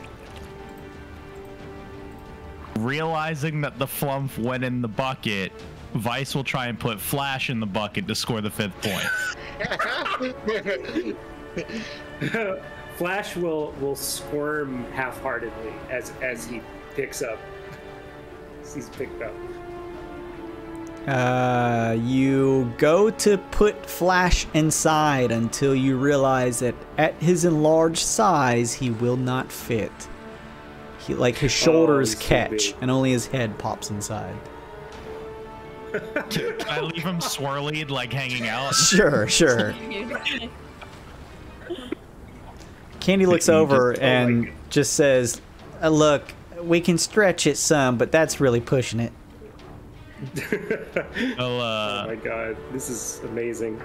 Walking back to the beach to hopefully get a 5th one. All right. With that, we go to Domo. Domo is still convinced that they've lost, but also she's real tired of the other team bullying her friends, so she's going to shoot an arrow at Musa. Sure. Okay. Oh, but it's a critical fail. She Oh, meant to do no. that. Your arrow goes a little wide this time, and I need a Ooh. D3, D25 as your pressure goes up to 5. 21. And a 21 on the chart. This is still the minimum table. Good.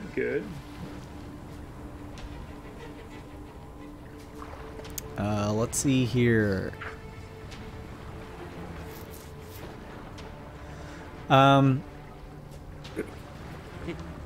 You watch, Domo, as your hands become encased in 2 big warm meatballs, preventing you from using somatic spell components until you use an action to remove the meat from your hands.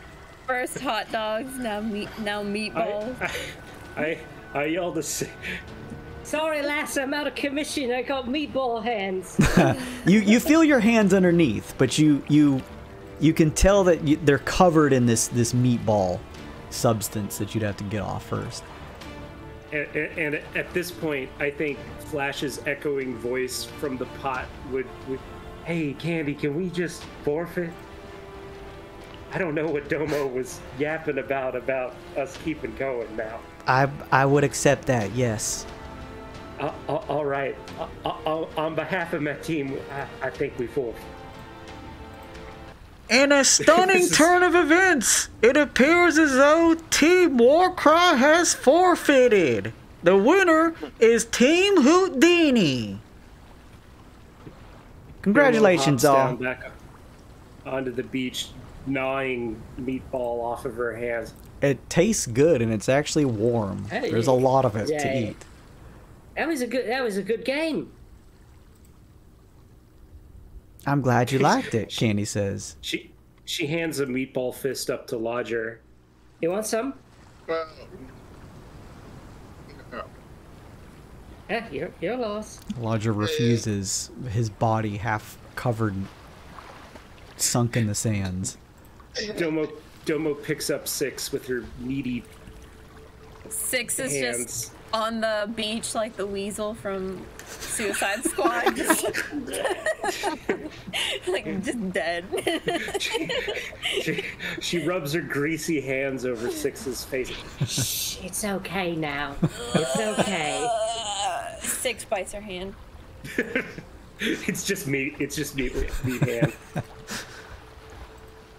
Yummy. All right, everybody, bring it in, come on.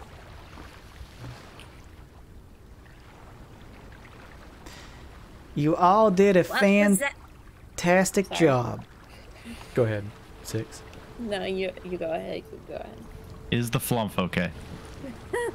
The Important flump is question. just like squirming inside the pot. It's like it would thank goodness there's no real threat, because it would die. It's like doing that thing where it could easily just probably float out, but instead it's like moving around with all of these dead bodies of these jealous scorn on top of it, like they're attacking it. Can I fish it out while Candee is talking to everybody? Yeah, you like just reach in and just grab it by the tentacle and fish it out. It sees you fishing it out and wraps its arms around you. Oh, my hero Vice! The MVP. Oh, what would I do without you? I love that he counted. I love that he counted as a jellyfish. I'm your biggest fan. No one else is ever a bigger fan than me.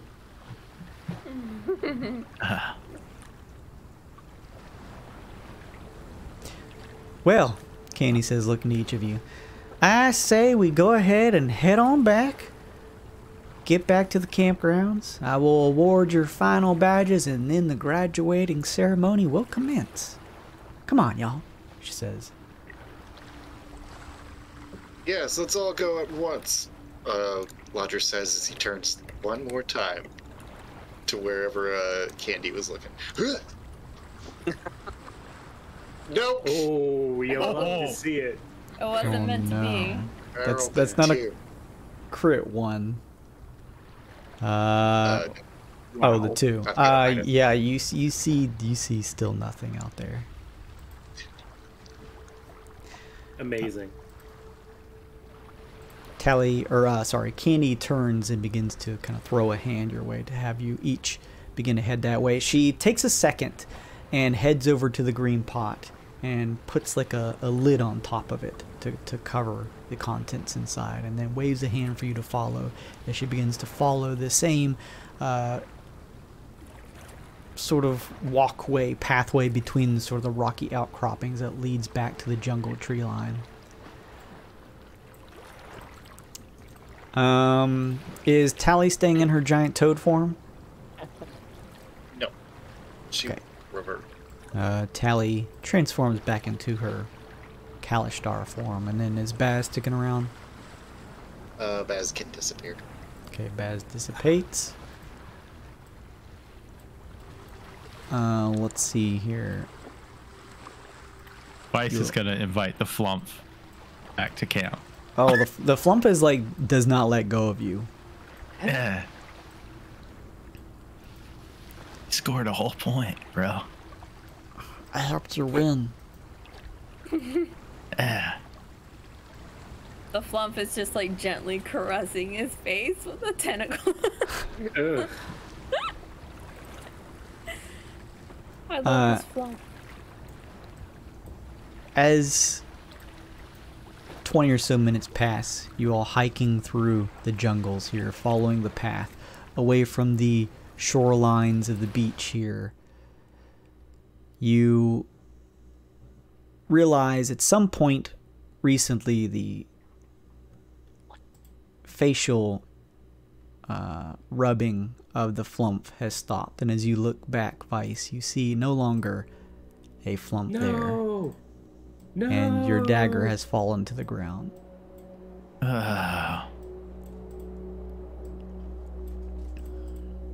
Brutal.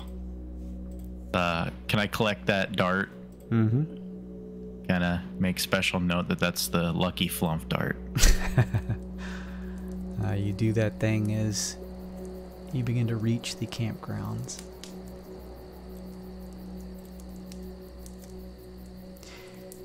Camp Counselor Candee brings you all to the middle of the campgrounds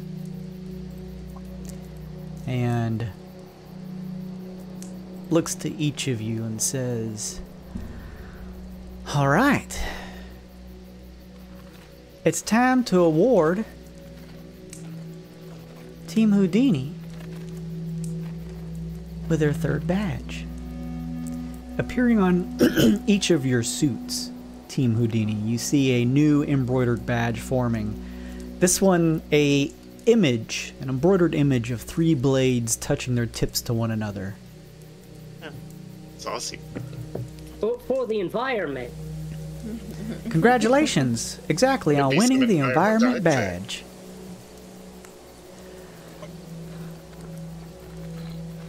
Let's see here. Candee takes a second and rubs her chin and says, "You know, this is actually pretty interesting.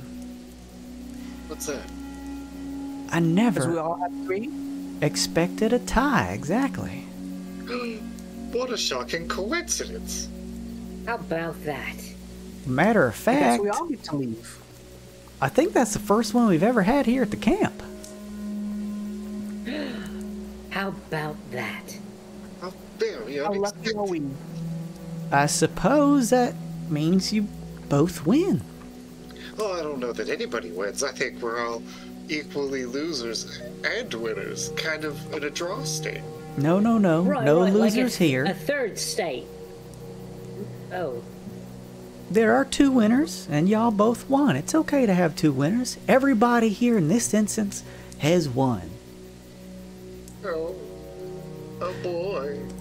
Ain't that I nice? may have made a slight miscalculation with this plan then. I don't know how we could have made a better choice otherwise. Now look, Thanks for that. No problem. See, this is the problem these days, these participation trophies. I was hoping. She would say that. Everyone wins. now then, as promised, since all of you are winners, through a draw, you are now finally allowed to leave the camp. You've graduated. Oh my. She runs a finger under her eye. I'm already tearing up at the thought of seeing you leave. But, hey, a good counselor knows when to let her birds fly free from the nest. So, let's get you out of this camp and on to your new future life, shall we? Yeah. As she says this, each of you hear these sounds of the jungles around you begin to shift as several beams of light pierce through the tree line, engulfing each of you in its rays. Oh no. You all are Candy. blinded by a bright yellow light. Hey, Candy. Hang on just a second.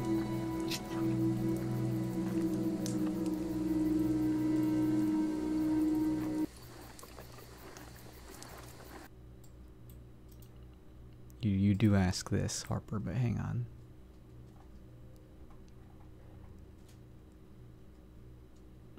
The light is very bright, and it takes your eyes a second to adjust. Still unable to fully see, you hear Candy say, "Yes, Harper." You go to hell. Well, that's not very nice. What's this happening? I don't like the spotlight. I mean, I love it, but I hate it. Your eyes finally begin to adjust a little bit. Let me see here.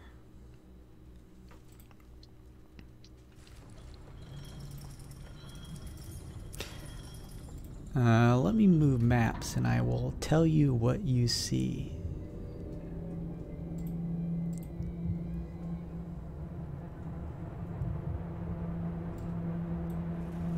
My temperature, the color temperature of this light is just all wrong for my complexion. As the bright light begins to wear off, your vision returning to you, you find yourselves in a large, cavernous interior filled with blue and gray rock. Beneath each of your feet is a vile-looking dark sludge that fills the cracks in the cave grounds, forming viscous pools of black in certain areas. Bioluminescent shrubbery are dotted around the cave and fills it with low light. The only entryway appears to be an old wooden door set in the rocky wall far behind you. There is a pungent odor that permeates your nostrils in here. Up ahead, several feet, you see a massive white mass surrounded by several humanoids.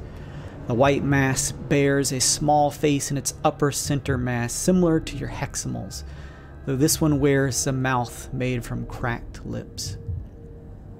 Several sickly-looking humanoids stand around in ragged clothing, each of their noses covered by clothespins as they use what look like mops pulled from nearby buckets of water to clean various areas of the heximal variant where the black ichor has begun to pour out of its various folds.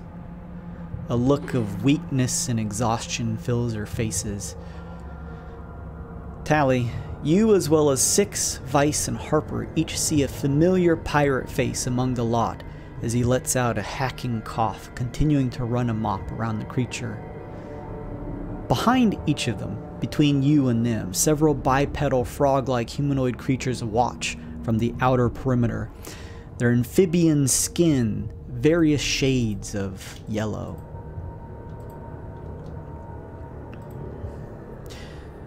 Their eyes, exaggerated and large, sit on top of their heads. A strange membrane looks to cover their eyeballs as they turn to notice you.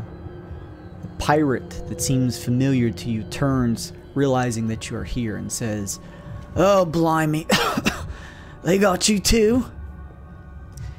Candee turns and says, "I can't remember when exactly the two of us met. It feels like it's been so long now, but oh boy, Hattie, I tell you that our little symbiotic relationship has just been the most charming thing I've known for some time.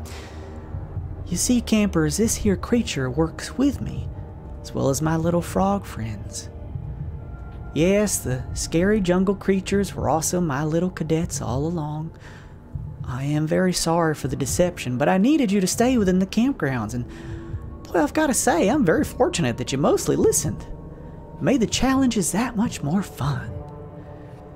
This here entire island is my lair, and I work tirelessly to pull strangers washing up on the shore to provide them with a little exhausting camp game or two before sending the winning team down here. My brig friend over here has blessed me with a portion of its strange powers in exchange for a few things. You see, it helps me move the island around using its long tendrils, and puts us in the way of unsuspecting sailors. I then use my powers to make a nasty storm brew up, and when they eventually crash, I bring them to the camp and wear them down with some fun. Should any of them get the bright idea to try and trail off, I have the Blindheim here, she says, waving at the frog-like creatures, flash them with her eyes, which is connected to my blobby pal, who uses its weird power to teleport them directly here. You see, the entire point of the camp games wasn't just for show. All the lessons you learn along the way, compassion, assertiveness, reciprocity, and environment are going to help you all. From here on out, you'll be grabbing yourselves a mop and bucket and helping to clean my big friend. He had to grow big enough in order to move the island around, but his size, the energy he uses to do it, makes him perspire pretty hard. And none of us like to go without a nice bath for too long. Now, luckily, since both of you teams won, you'll each be assigned the task of helping to clean them. Just remember, if you ever stop being useful to him, he might get a little hungry, so make sure to keep cleaning, she says. She waves a hand over nearby some of the mixture of both men and women who are in ragged clothing. Some look like pirate attire, others don't. And there's a couple other buckets and mops kind of laying around the black ichor on the dry areas of the cave floor. Well, she says, go on, get to it.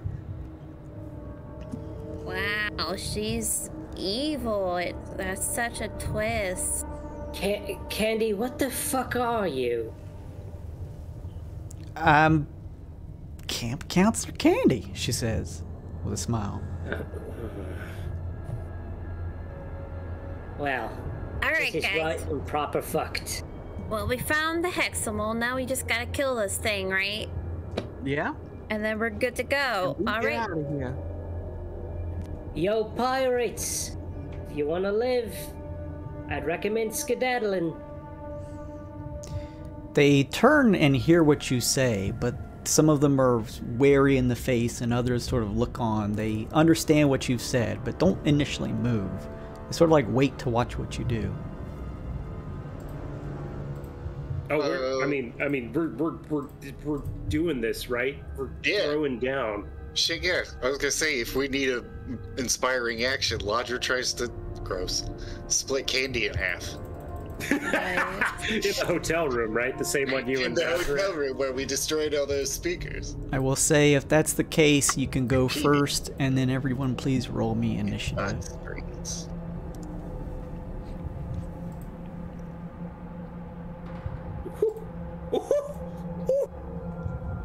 I guess I don't have to roll twice because it already does advantage for me. So I'll just take my first roll. Huh. That's still pretty good, though. Yeah, incredibly good. Ooh, I'll take that 20 for sure. Oh, 0, Musa. So you so slow. Oh, I gotta roll for Tali.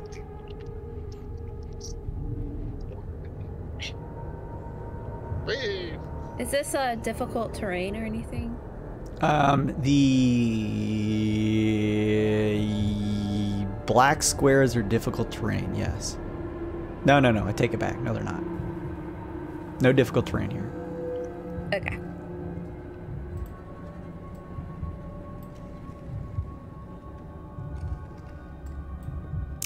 Musa?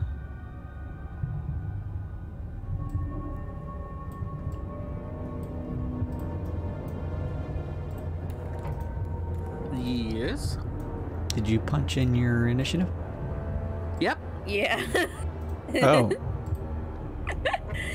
Poor Musa. Yes, I did. Amazing. I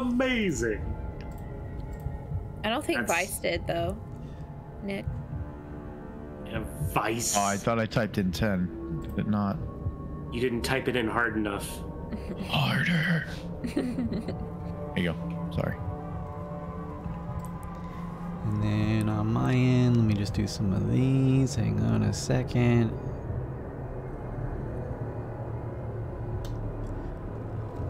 Alright, that's that. Oh no.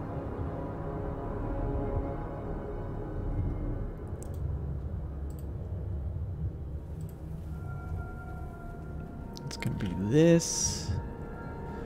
And they're gonna do that. And then here we go. This is gonna be that one.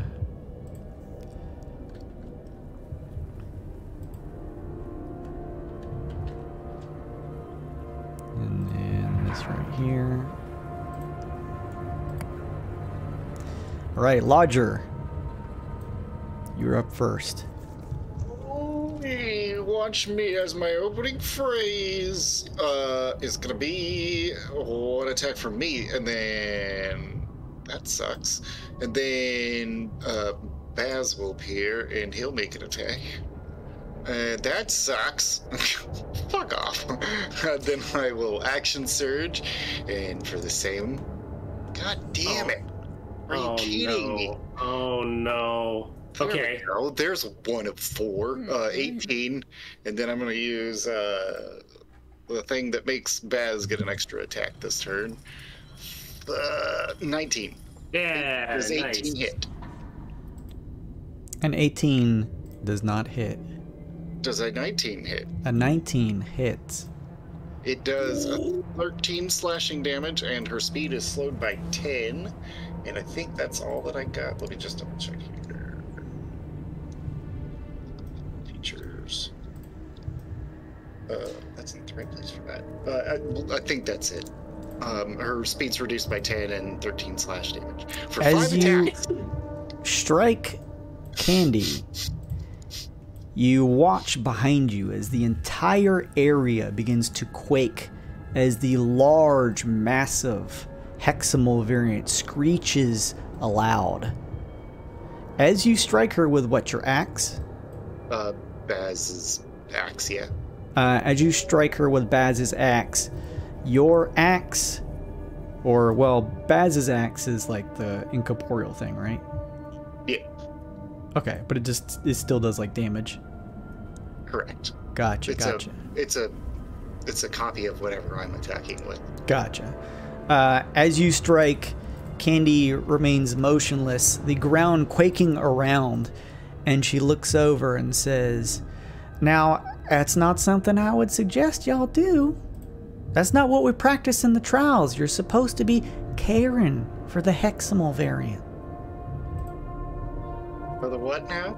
You're just gonna make them upset by doing that, honey. What you call it? The creature, a heximal. You do the whole time what we were here for. Oh, I have no idea what you're here for other than to play games with me. Oh. But you called it the heximal. That's what we call it. Well, that's the name it was given. It seemed obtuse. I figured the masterminds made it up for themselves. I don't know. Who's the masterminds? What's a heximal? 6, you're up. Just casually conversing, his axe biting into her neck. Yeah. Sticking out of your forehead. What do you mean? Sorry, guys. I should have been measuring this. Need a Baz duplicate too. Oh, yeah. 6 is going to use her movement to run up to one of these frog creatures. As you get within 15 feet of it, they loosen the membranes on their eyes and a blasting light shoots out. You have disadvantage on attack rolls this close. Ooh.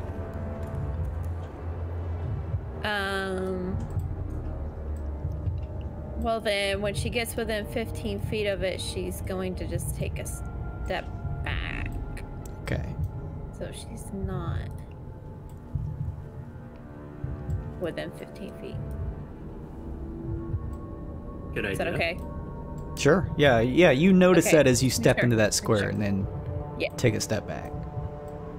And she's gonna take... Oh, well, first she's gonna rage. So, let me get to this wild surge table. 5. So, when a creature hits me with an attack roll before my rage ends, that creature takes 1d6 force damage. Nice. As magic lashes out in retribution. Very cool. Damage shield. Nash. Okay. She's gonna take a hand axe and she is going to throw it at the frog. Mm-hmm. Nice. 18. 18 hits. Good tactics. Come on, D&D Beyond. All right. That is going to be 9 + 2 from rage, 11 slashing. All right. It stabs into the side of the creature. It pulls back as the hand axe strikes into it. And she's going to take out her other hand axe and throw it at him again. Yeah. I'm going to add a +1 to that. 17. That hits. I feel like these guys have a high AC for some reason. And that's going to be 8 slashing. Nice. Another axe dives into the shoulder of the creature. It pulls back, throwing a webbed hand up to try and clutch at the hand axe as it catches into its shoulder. Anything else? It's action, bonus action. No, that's it. All right. Domo, you are up. Well, these frog guys have 15 feet of blinding light around them. That's the deal. You see, yeah, the membranes have removed from their eyes, and now you get the feeling these bright lights you've heard about coming from the creatures as their eyes light up. All right. Domo knocks an arrow and is going to fire it at this guy up here, actually. She's got to try to trip him with the trip attack if this hits. Yeah. 19 hits. It's gonna be 15 piercing damage, magical. Mm-hmm. And I'm gonna do a trip attack. So nice. I aim for his dumb frog legs. He's got a oh wow, that's 23 in damage instead of 15. Oh nice. And he's got to make a DC 15 strength save. DC 15 strength save. It fails. Ooh, it falls prone. Falls prone. Yep. I just knock its dumb frog legs out from under it. And for my bonus action, I address the group and say, "All right, team, you know what to do. Remember everything we learned and beat the shit out of Camp Counselor Candee." And I'm going to take the help action as a bonus action with my Fey gift that I can do 3 times a day. So the next person that attacks Candee has advantage, and we both get temporary hit. All right. So I'll keep track of that. And after that, I'm just going to move, and I think that's going to be it for me. The frog-like creature pulls itself up from where it had fallen from your strike, Domo, and opens its large eyes wide. A bright flashing light begins to fill the area here. With its radiant eyes, it projects a bright light and a 60-foot comb. Dim light further than that, another 60 feet, but that doesn't matter. Let's see. All creatures that can see the Blindheim have disadvantage on attack rolls while in the area of bright light and within 15 feet of it. Creatures with sunlight sensitivity that can see the Blindheim have disadvantage on attack rolls anywhere in the area of the bright light. Oh no. That's our buddy Nasher. That's all that this thing does. Flash, there is a blindingly bright light that reminds you of sunlight as it kind of bakes you. All right, I think we all got off on the wrong foot, that is. Let's slow things down a minute and drop the beat. He's gonna cast slow. And it is a 40-foot cube? He may not do that depending on how far apart these things are. Oh, yeah. That sucks. He'll cast slow, targeting the big guy and then the two frogs on the left. Okay. I will link it. It's a DC 15 Wisdom save. Okay, so we'll do big boy first. Wisdom save.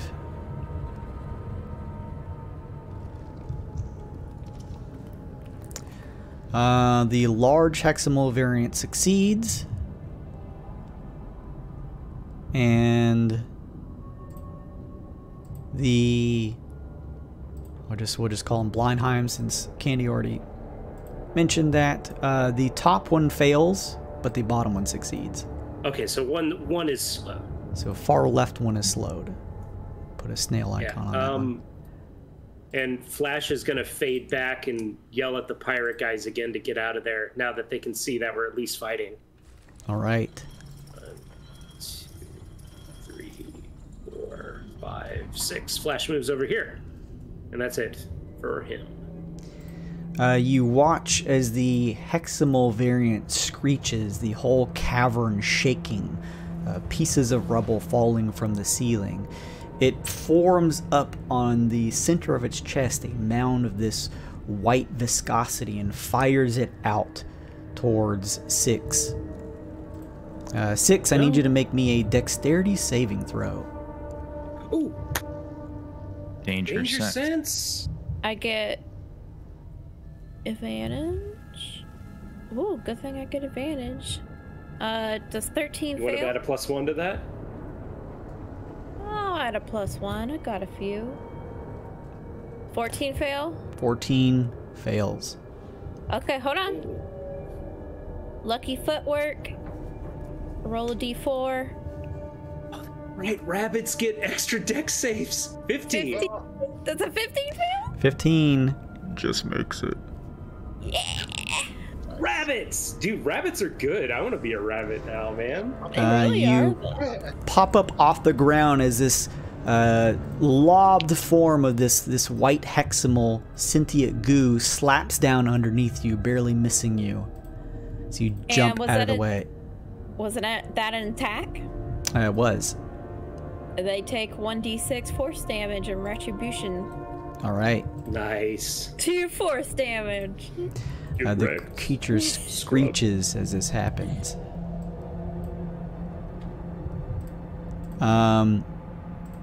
It shifts and turns, and the ground begins to rumble around you, Domo, as a pseudopod adjacent to you pushes through the rubble, shooting out, and attempts to strike you. Oi, rude.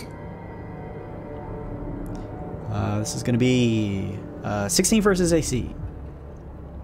16 just hits. The pseudopod smashes into you for 27 bludgeoning damage. Oh, God, that's a lot. I'm bloodied.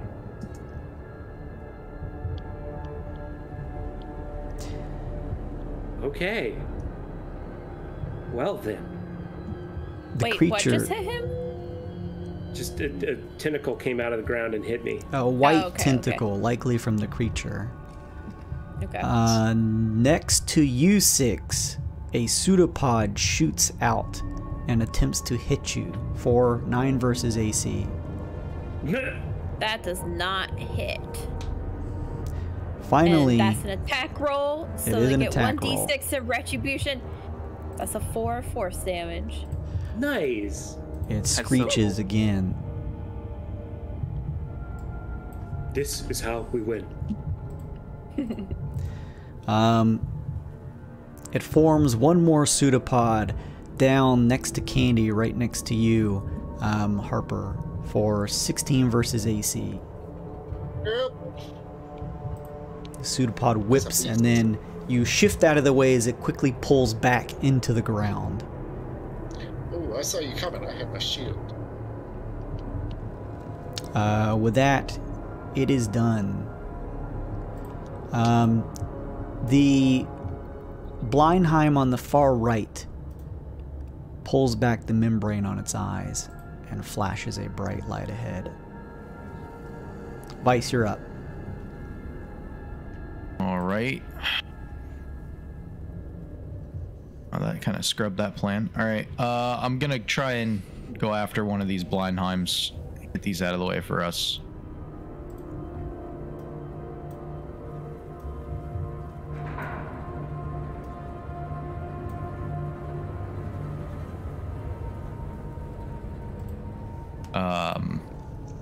Yeah, that position will work. And I'm gonna try to assault this with 2 unarmed attacks. The light from its eyes is very bright here, so disadvantage on attack rolls.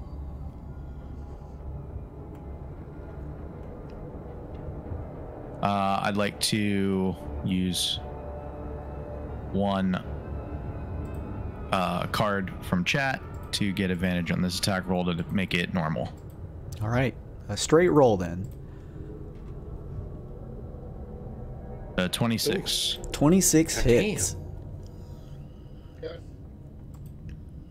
For 6 bludgeoning damage. All right, you strike it for 6 points of bludgeoning damage. Already damaged previously, the creature nearly buckles over, but is able to hold its position. Okay, second unarmed strike at disadvantage.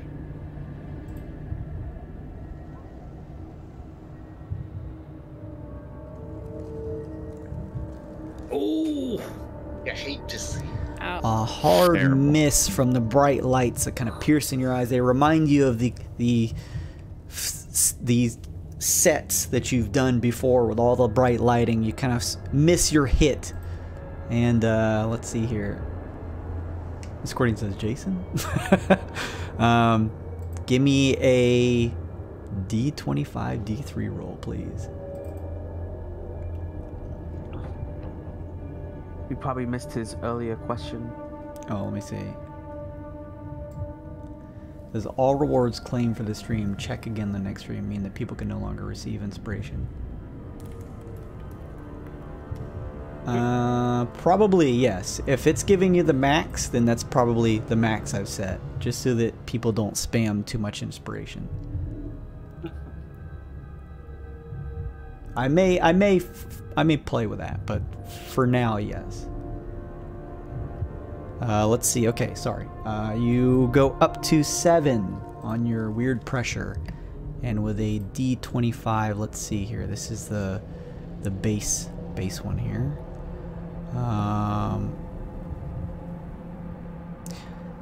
For whatever reason, Vice, you feel as though you could discern which spells a magic user has memorized by touching them. Neat. Okay. Can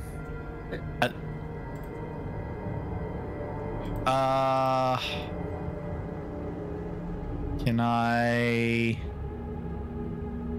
don't like those pseudopod things. Can I then use my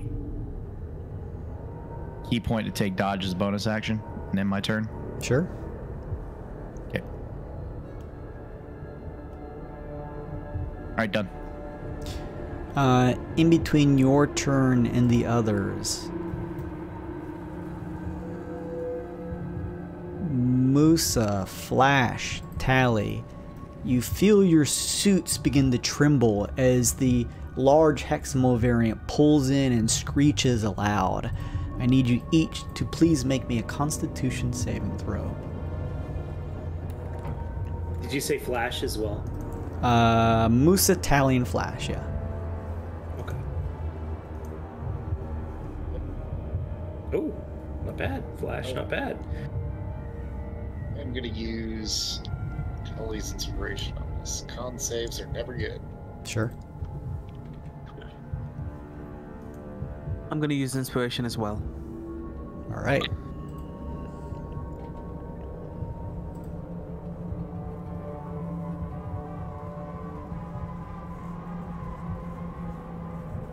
Nice. Nice. Well, all my suit actions happen at least, though. I think, or one of them, at least. Musa, nothing happens. Domo, nothing happens. What was your total, Lodger? Tali's was 12.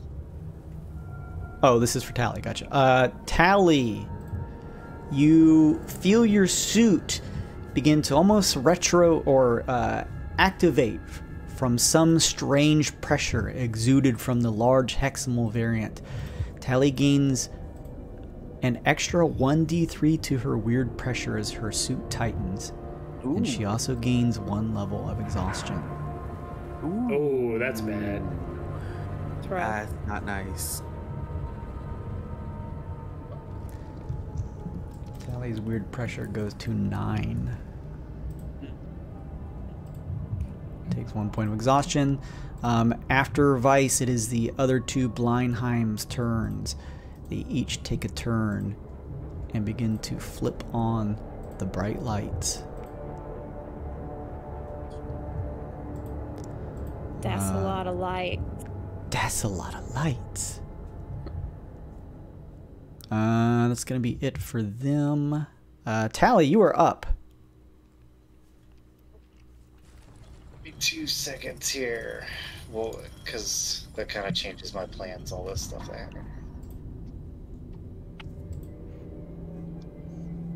I don't know what she does. What do they do? What does Tali do? Ice knife. Got some good spells, yeah. Tidal wave wouldn't be so bad. That's kind of what I was thinking. Try and get some splash damage down. What did I saw? She said ice storm. She has ice storm. Is that the one that hangs around? Yeah. But I think it just makes difficult terrain. I don't know if it actually does damage. Or if that's snowball storm that does damage. There's 2 different. Half as much on success, hailstorm. Oh no, it does damage. Yeah. Okay. Yeah. But you know what? I'm gonna do this. I'm gonna do that.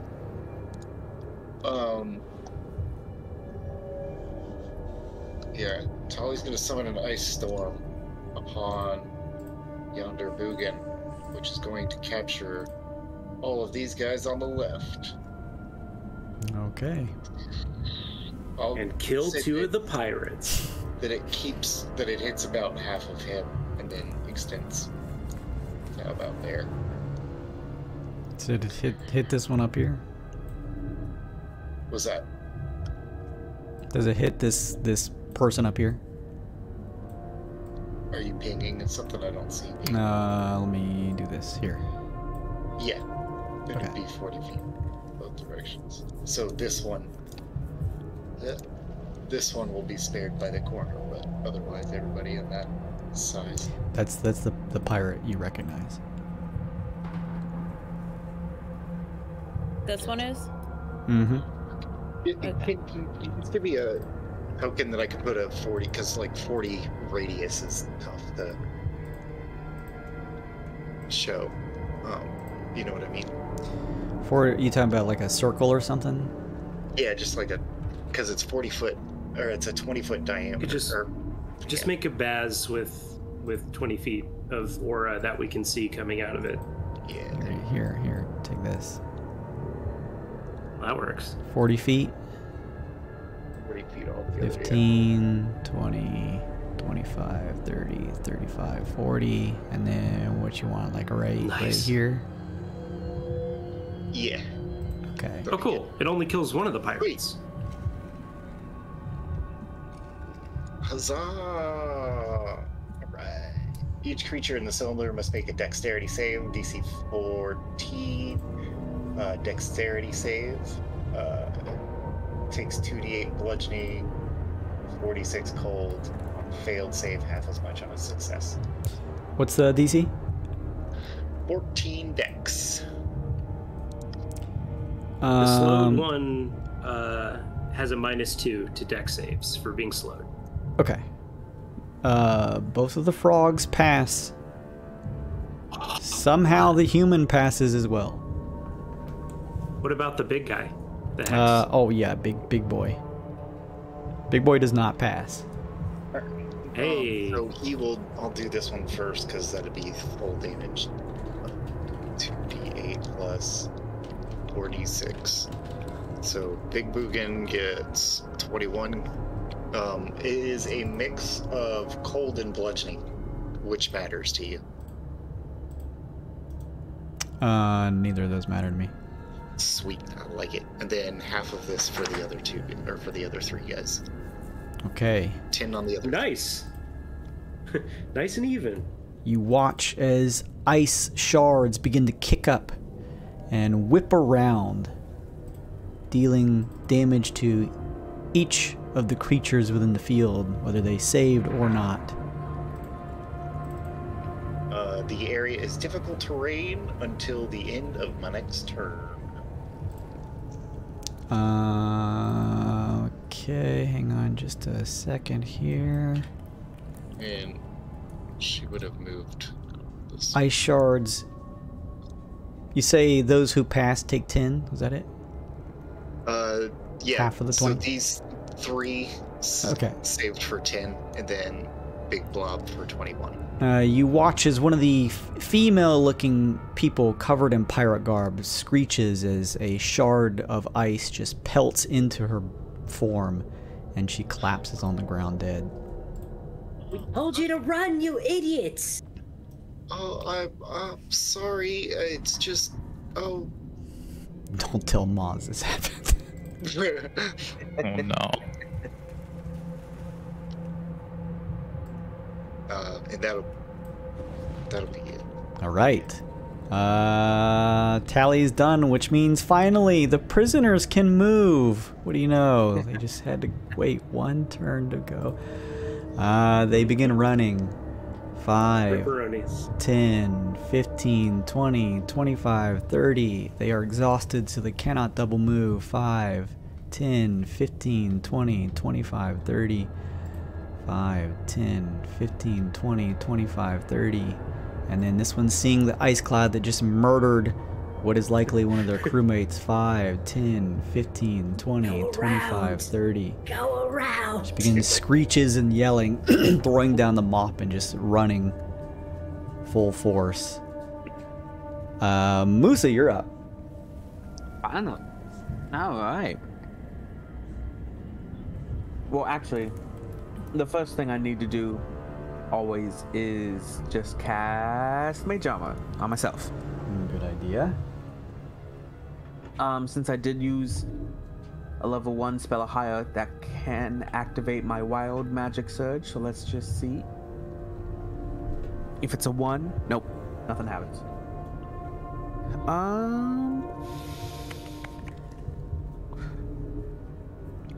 I will now just move 5, 10, 15, 20, 25, 30. Yeah, I'm good here. All right. Anything else, Musa? Nope. All right. Let's see here. We roll back up to the top. Before you go, Lodger, a tentacle shoots out of the ground next to you, 6, and attempts to whip at you for 20 versus AC. Jesus. 20 hit AC? Does that 6. Hey, sorry. 20 does hit AC, yes. It smashes into you for 24 bludgeoning damage. Except she's fucking raging. Quickly as it's shot up, it pulls back down. That is technically from the large creature. Let me do this math real quick for my HP. So that's 12 damage. And they take 1d6. That's 3. So Alright. good. It's Continuing so to good. do damage to them. Then Lodger's up. Wyrd. I was just typing in the ice storm for. I saw somebody measure into it. Is just difficult terrain. It's not going to damage you anymore. All right. Lodger doesn't need sight, baby. He's moved by sound, the vibrations, the primordial movement of the universe. I have blind fighting and do not suffer disadvantage. You just get straight up advantage because I took the help action on Candee. Oh, well, hello. Say goodbye. I hope this doesn't crit because I might die. Hey. It's soft crits because I have the suit feat that makes this crit on an 18. You beautiful bastard. Beautiful bastard. It also takes an additional D4 force damage. Hey, and for following Domo's order, we both get 4 temporary hit points. That did not roll correctly. Yeah. So the attack, which was a 24 to hit, does 22 damage. Okay. And Is that your attack, Lodger? that is my attack, yeah. You strike hard into Candee, and as you do, Candee doesn't seem to be affected at all, but the large heximal variant screeches. You watch as you strike into her with your axe disappears and reappears in front of the heximal variant. Oh, you saucy bitch. I tried warning you, she says. You just wouldn't listen. Also, that was, you can add 1 point of HP, 6, because that was 11, not 12 damage, because it was 22 cut in half. Oh, Should've. I thought you said 24. No. Okay, cool. Should have done this in a different order, but I'll continue my attack. Switching to the smaller axe. Cha-cha-cha. This is from Baz for 15 to hit. I'll make it 16. I got a bunch of shit. That does not hit. So those, and then I'll point at her and I will say, "You like to play games." And I had a better rhyme than this before, but I forgot it, so I'm just gonna hex. The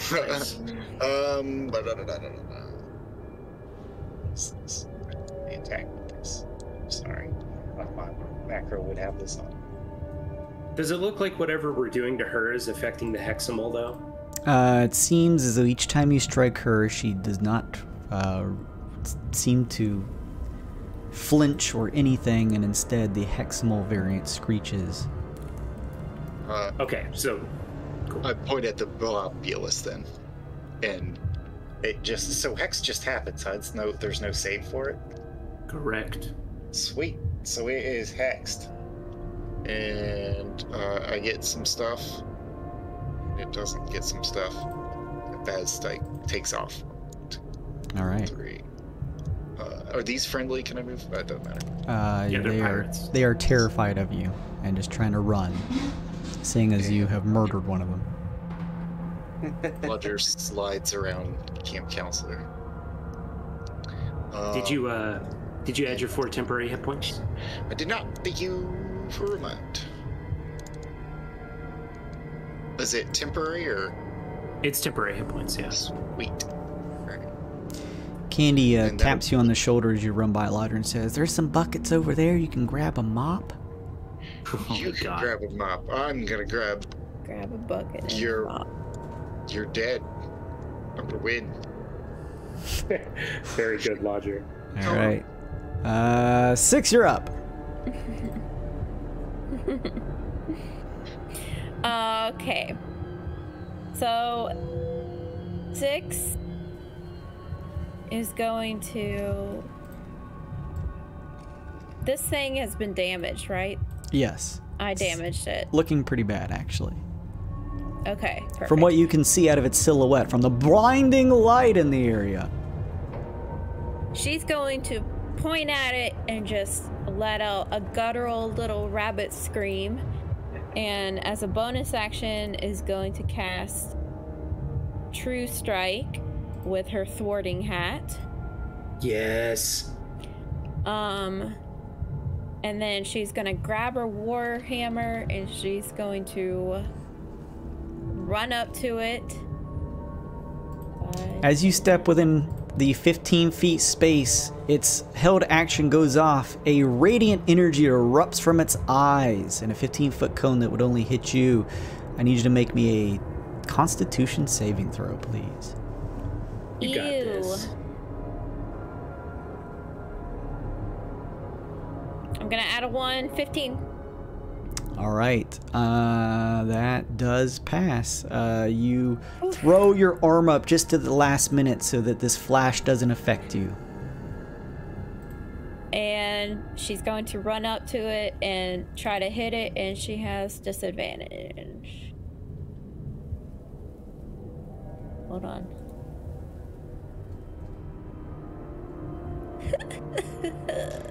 The blinding radiant light from their eyes, just in this cacophony ray of overlapped volume, makes it difficult as you swing and miss.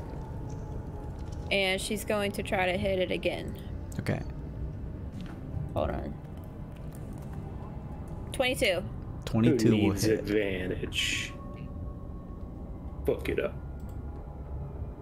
That is 8 bludgeoning plus 2 because she's raging. So 10. How do you kill this thing? Hell Nice.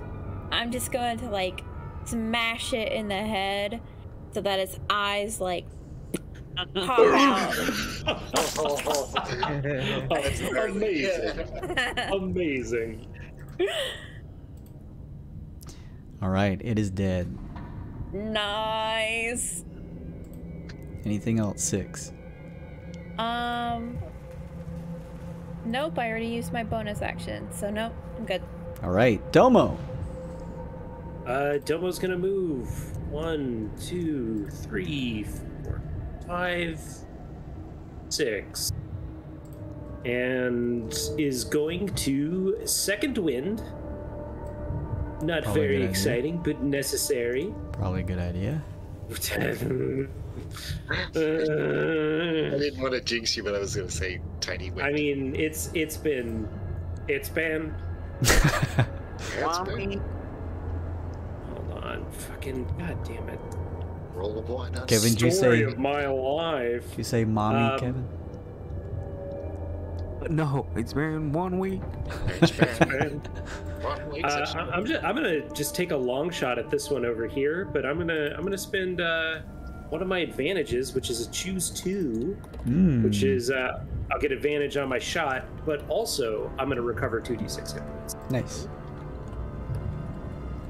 A incredibly middling roll for a turn that's hopefully about to turn around right now when I crit this thing. I mean, I'll take it. High roll that hits. Yeah, and I'm gonna. Hey, 6, what's your speed? 40.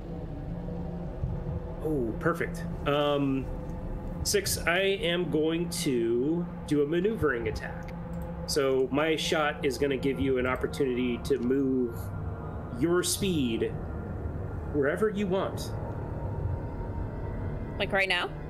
Yeah, like right now. Damn. Okay. Yeah. Ice close. Oh, sorry. Wait. Sorry. It's only half your speed. Never mind. I'm not going to use that. I'm going to wait for a better opportunity. Instead, I'm just going to trip attack this guy again. Sorry, everybody. Trip attack plus an additional 6 damage. So he took 19 altogether. He has to make a strength save or fall throw. Okay. Strength save is a... What's the DC?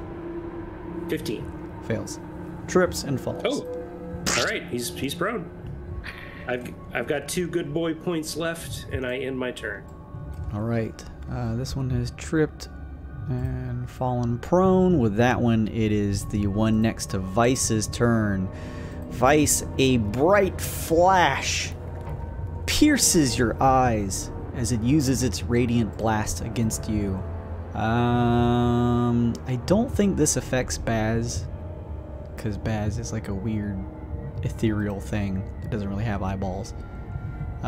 So Flash, or Vice, I need you to make a Constitution saving throw, please. All right. I'm gonna use lucky if it doesn't work. Con save, go. Let's say. Lucky go. Yeah. Point of lucky with a +1. Go. No, no. Oh my god. Well, I could Was that choose. put you at? I was gonna say, is Lucky choose which? Lucky does that put you at? chooses. Nice. Lucky chooses. I could choose which die to use. God, we've So all I'll- just had dookie rolls this session. for I'll use real. the 8. All right. You at? 8. It's gonna put me at 8. The bright flash of the radiant blast from the creature's eyes has hit your own eyes. Let's see here. You take 6 points of radiant damage, and you are blinded until the end of the creature's next turn. Creature then begins to move. I mean, that it just prevents opportunity attacks for you. You're already at disadvantage to hit everything. 5, 10, 15, 20, 25, 30, and it's going to just reorient its own little beam here to kind of catch right here. It is done. Flash is up. All right, baby. Time for a little shake and bake. Fireball. Right here. Oh no. Yeah. In just such a way that it doesn't hit the pirate, which Okay. is it's radius 20, so it can do that. Okay. Fireball. You know what? He's going to spend his level 4 spell slot on this. And he's gonna do it. They all have to make a one of them their DC 15 dex saves. Big boy, I'm assuming he's caught in the blast. Yes. Fails. We'll say the top Blindheim next to it fails. The one that was fallen prone succeeds. Flash blows the Somehow. smoke from his fingers. It's going to be 33 fire damage, half on a success. So 16 on a success. Let's see, that is going to be this and this. Okay. You watch as a huge portion of the large heximal variant is singed by the blast that erupts, catching some mops and buckets with it. As the blast finishes, you watch as the Blindheim that ran from Vice is just completely immolated. And actually, this one too is also dead. Bada bing! Fireball. Nice. Got the hot new beats for you, everyone. And Flash is gonna move up 1, 2, 3, 4, and 5, and 6. All right, and he's done. All right, it is the heximal variant's turn. He can skip. We don't have to do his turn. With a loud screech, it begins to well up a hardened portion of its milky white form and fires it off at Musa. I need you to make me a let me see here. Dex saving throw. Dex? No. Destroy the child. Oh. Destroy the How child. about we use a inspiration card Probably a good idea. Couldn't Okay. hurt. just for the advantage? I may do I have to call using a +1 now? I forget. I will. You know Yes, what? I'm please. just going to. You can see the result. Yeah, But yeah. As Jason long as I can't don't tell announce you. if it- yeah. Okay. All right. So Dex save with advantage. You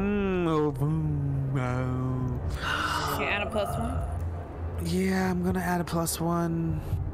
Oh, I mean, we know that doesn't succeed. We heard the math before. So that puts me at 14. And then can I bend luck on myself? Oh, I don't No, know. when another creature you can see. oh man, that sucks. Pretend you're having an identity crisis. You can see right. When that, can I take back the +1? Because I know it doesn't help. Yes, keep the +1. As the voluminous, hardened portion of its form smashes into you for 20 points of acid damage. Ouch.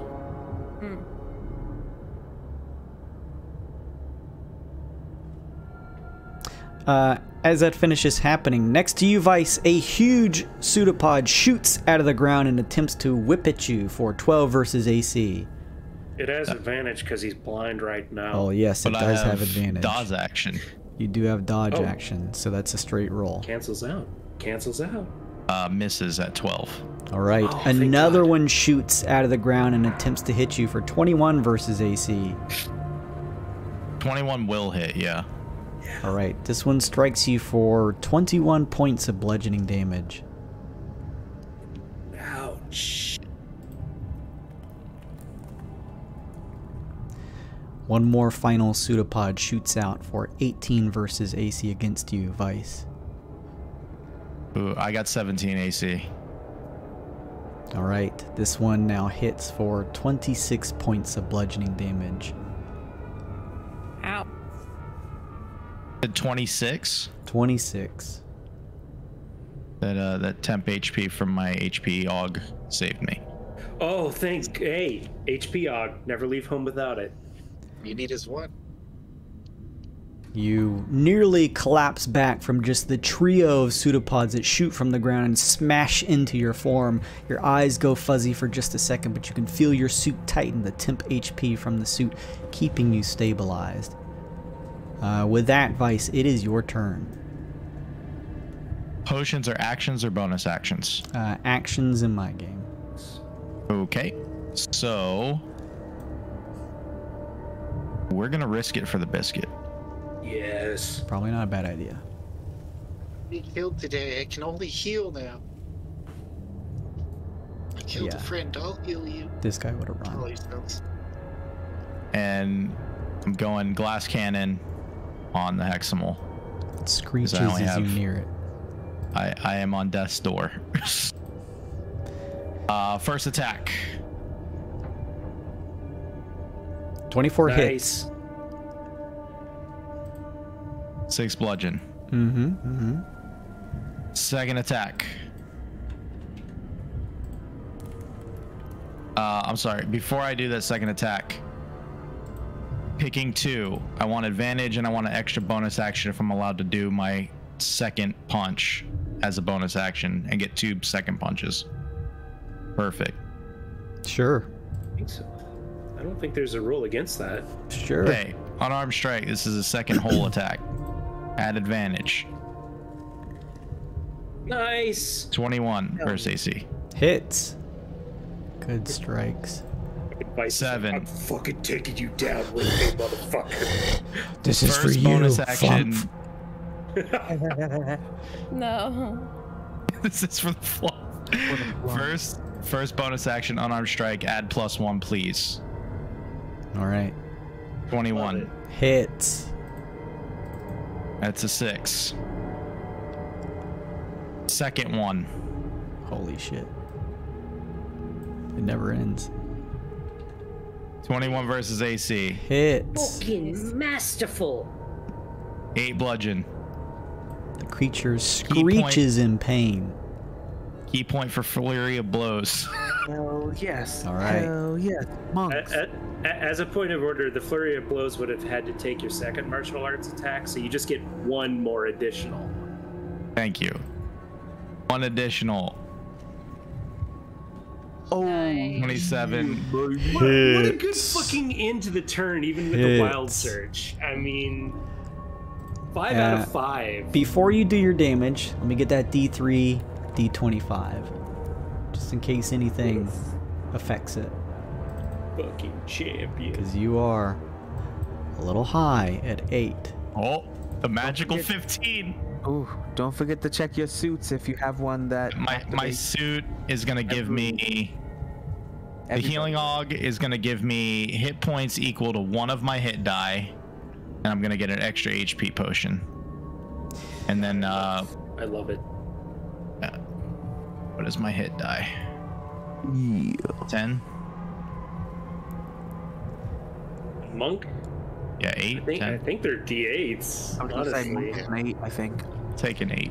Your attack does hit Vice, although the world seems to shift up as you find yourself buried in the ground from the waist down. You have a speed of 0 and a need to use an action to unbury yourself if you want to be able to move again. No. Well, at least you're already buried. Saves on funeral fees. Right? Still in range. And then what was the damage from the hit? Let's see. 5 and 3 is 8. Okay, thank you. Strong stuff. 29. 45 damage from a deadly flurry of fists. It's like punching the Stay Puft Marshmallow Man. It really is. Anything else, Vice? No, that is all that I can do. Good turn. Before the Blindhind goes, with a legendary action, the creature next to you lets loose a screech and throws a pseudopod just out of its large form itself your way for an 18 versus AC.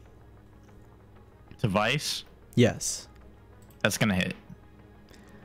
That is then going to be, since you're close to it and attacking it, 19 points of bludgeoning damage. He will be downed. You see the pseudopod come out, Vice, but buried waist in this black viscous goo, you're smashed in the face and things go black. Ignore that. That was nothing. Ignore that. It was a misclick. That's it. The Blindheim is going to go now. It is going to move 5, 10, right. That's difficult terrain, I think, by the way. Correct. No. Yeah, nice. Oh, is it? Yep. It is 5, difficult 10, terrain, 15, yeah. 20. And let me see here. It lets loose a blinding flash of light your way, 6. Please give me a Constitution saving throw. I think. Hang on. Let me make sure. Yes, con saving throw. 11. Oh, what's its total speed, Jason? Sorry, it's slowed right now. Just as a reminder. Oh, what does that? It has half speed right now. Half speed. Okay, so then it could technically only move right here. Because what? That makes every Ice storm. space. Yeah. Nice.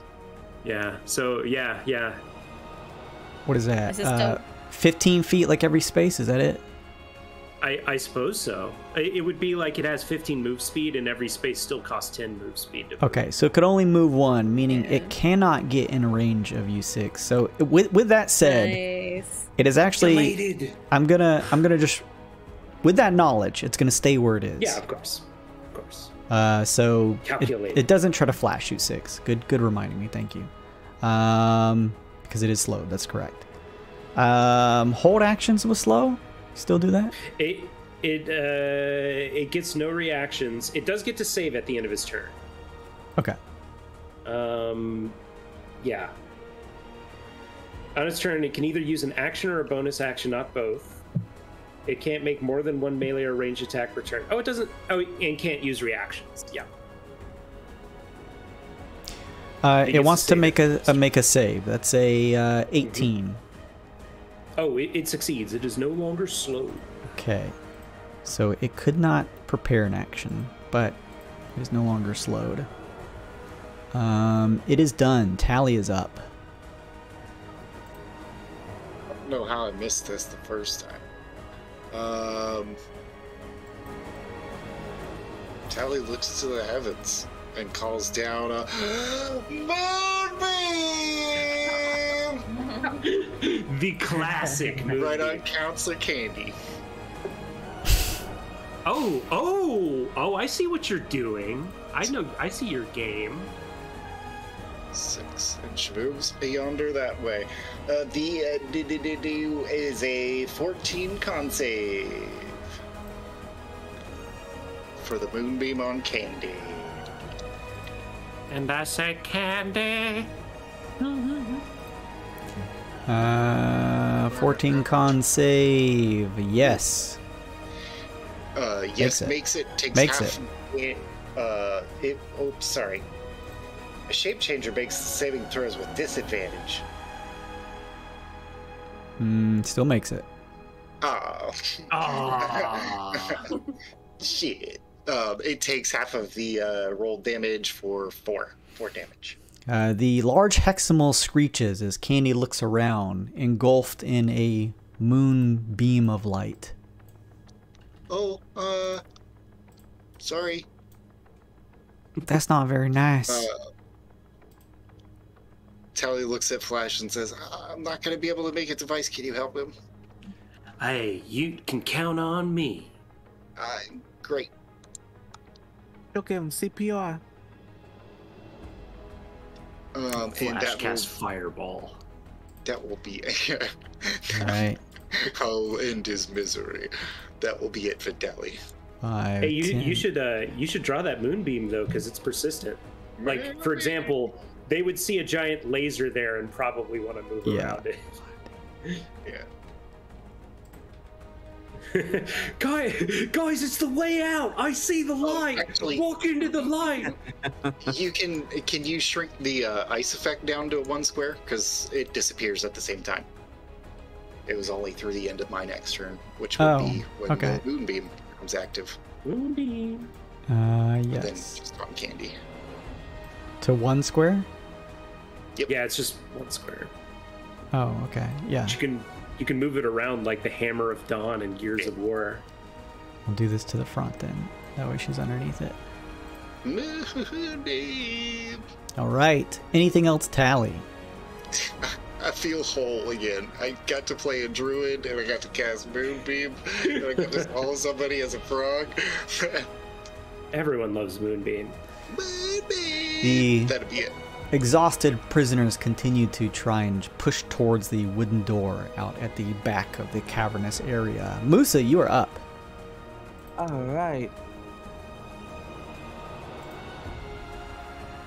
Yes. Okay. Gonna move 5, 10, 15, 20, 25. I am going to point at the heximal and casting at. Well, point at the. It doesn't matter. Casting at 3rd level Tasha's Mind Whip. So it can affect the frog and the heximal because they're within 30 feet. Okay. Oh, that's such a good spell. So they have to make a DC intelligence. Interesting. Don't get to roll intelligence a lot. Okay. What's the DC? 15. Ooh, Intelligence boy. saving throw. Both fail. Excellent. Nice. They take 15 points of psychic damage, and on both of their next turns, they must choose whether to move, do an action, or a bonus action. Only one of the 3. Okay. Nice. I'm assuming rules lawyers that doesn't affect legendary actions. It does not affect legendary actions. Okay, no. just wanted to make sure. All right. I was just trying to get a hit less. No, good idea. Good idea. You done good. You done good. And I got to hit both of them. All right. Anything else, Musa? I moved. I took an action. I'm good. Seeing you do this, Musa, the large heximal variant screeches. You hear the rumbling sound next to you as the pseudopod shoots out, attempting to hit you for 13 versus AC. Damn it! Just hits. You're such a small human child. Just a little girl. Hit you for 17 points of bludgeoning damage. That hurt. Squishy and filled with blood and organs. I am at 14 HP. Everything hurts, guys. Let's see here. She's dead. Hang on just a second.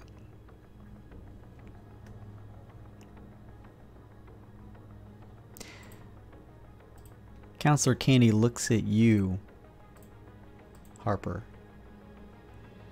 and says, "This might be getting a little out of hand. Why don't you help me out some, Harper? You help me out, so. Oh no. I need you to please make me a wisdom saving throw." As Who's her dying? eyes flash. Oh god. Oh, Oh god, where's that button? Wisdom. I'm gonna add +1. Yeah. Sure. Ooh. Good. 13, not good. I'm gonna bend luck on him. Use Oh. 2 sorcery points. Add 3. That'll be a... Jesus, I suddenly ceased the ability to math. 16. 16. You feel some form of beguiling power begin to overtake you, but just with the bin luck are able to overcome it. Hold on. If it was a charmed effect, I had an advantage on it naturally. Oh yes, then you could roll again. Either way, you succeed. Well, I want to save Kevin's resources if that's... Sure, Yeah, go it's a ahead and good roll point, again. actually. Whiz bang. Forget about no. these meta Thanks, rolls. Kevin. Hey, bend Good luck bin work. luck. I'm down. I Finally, I love think that it's the bin first luck. time I've had it work. Nice. Like, Candy's just gonna hang Candy, I out there. told you, I hate you. That's still not not helping very you. nice. I've been trying to teach you you're this not- whole time. You're not nice. You're just doing things politely. That's not making you nice. That's a good point. He's got a point. You're kind of a bitch, but thanks for the lessons. You Well, made us that's not fight each very other. nice either, she You says. abducted us. Those aren't nice things. A huge pseudopod shoots out and attempts to hit you, Lodger. Oh. 21 versus AC. Yeah. can't help you anymore. Oh, It's- wait, what's half cover give you? Is that what it is? Yeah, Disadvantage? half cover. it's It plus gives them 2 AC, disadvantage. right? Or no? No, it gives them Yeah. disadvantage, I think. Hang on. Right? I thought half cover was just plus 2 Half AC. With cover, AC, I 5e. think you're right. It's Plus 2 to Where do you AC. have cover from? Okay. From the plus weird 2. effect. Yeah, plus 2 Oh. makes me 20, which 21 beats. All right. You end up taking 19 points of bludgeoning damage as a pseudopod smashes into you. Oh. But you're up. Your butt up. I am going to make the excellent play, which is to say, switch places with Baz. And we, for effect, but not actually, Lodger is the source of this, both launch a pyro at the remaining guy, Sure. which is a Eldritch Blast. I have 2 bolts. I'm just... It's fancy. They're doing different things. 19 to hit. I imagine the 8 misses. This is within the light of the Blindheim, so this would technically have Lodger. disadvantage. Bludger's blind sight. Well, I would have done that before I switched places with him. It's 120-foot range. Wait, what? You It's have also that? not within. It's not within 15 feet of the thing, either. still, well, it's radiant eyes Yeah, here. that's what I said. Like, I would have just done it before I switched. Done And what? it's 120-foot distance on Eldritch Blast. Blind sight? It doesn't. It has to be next to him. Wait, I'm sorry. What? What are you saying? I'm confused. What happened? I'm from here. I am launching Eldritch Blast on this thing Okay. from Lodger's position. But within the area of this bright light, which is this cone here, would be disadvantage. But he's not within in it. there. He's outside the cone. That's why he Oh, wants I'm to do it sorry. before he switches. I thought you were doing it as Baz in the cone. Sorry, I didn't see you switch. Yeah, you good. Okay.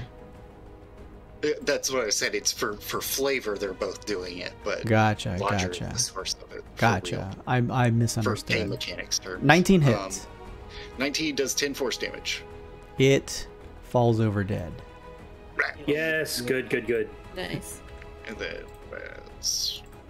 switch places, and that is all of my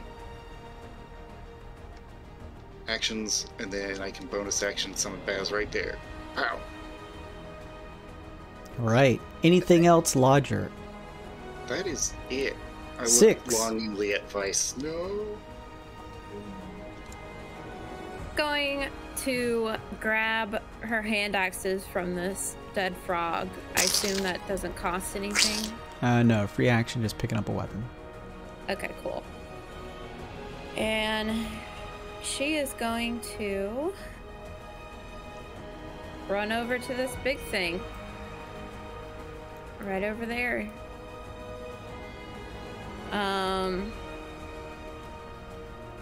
Question. One of my cards lets you immediately deal 2d6 cold damage to a creature you can see. Mm-hmm. Will that cost an action or anything, or is it just free? No, if it's an inspiration card, it just happens. Okay, cool. Well, then I'm going to use that and do 2d6 cold damage to the heximal. All right. Nice. It's going to be 6. You watch a portion of its form begin to coalesce into like an icy bit before breaking off as a creature screeches. She is also, as a bonus action, going to cast True Strike again against the heximal. So good. And then she's going to take our Warhammer and swing it at him. It's 25 to hit. Man. 25 hits. That's 9. That's 11 bludgeoning. And that's a soft crit because of weird effects. Yeah. Not to reach into your pocket here, but So what do you do for a crit? Whatever the which one did dice use you to would. use? So a d10. Yeah, you roll another one. You keep whatever the plus is, but you get to roll double the dice. Oh, 15 then. All right. 15 bludgeoning. Yeah. You smash into it for 15 bludgeoning. Very good. And another weird effect, an extra D4 force. That's 16. man. That's Nice. 16 total damage. It screeches as the cavern shakes. And she's gonna do it again. 19. 19 will Just hit. Nice. 11 bludgeoning. 13 bludgeoning. Okay. I see Luke's Okay. eyebrows go up every single time I do that. I'm like, wait. Just got to make sure we're remembering that rage. All right. Yeah, I know. And that's it. At the end of your turn, before Domo's turn, a pseudopod shoots out next to you, Musa, No. attempting to hit you for 17 versus AC. Oh, God, that's yeah. dead little girl. That is going to be 23 points of bludgeoning damage. You. You see blood fly from Musa's nose, Domo, as a pseudopod shoots out, striking her, and she falls, collapsing over. Your world goes black, Musa. Mm. The creature screeches, the cavern shakes. Domo, you can feel pieces of rock crumbling from the roof of the cavern. You're up. All right, Domo sees Musa goes down and does a little war cry. Says, "All right, lad, get stuck in there." And she's gonna run forward and with advantage, using my last inspiration, is gonna fire her bow at the big boogan. 22. 22 will hit. And I don't know if I could trip this thing. I actually don't think I can because it's larger than the size. Yeah. So you just- can assume it's stuck to the ground at this point. Ooh. I has idea though. Maneuvering attack. Tali can move half her speed. Nice. So, yeah, she can get closer to casting spells to help people up off the ground or something. Which way we should head? Flash is gonna get Vice if Tali wants to try to pick up Musa? How does that sound?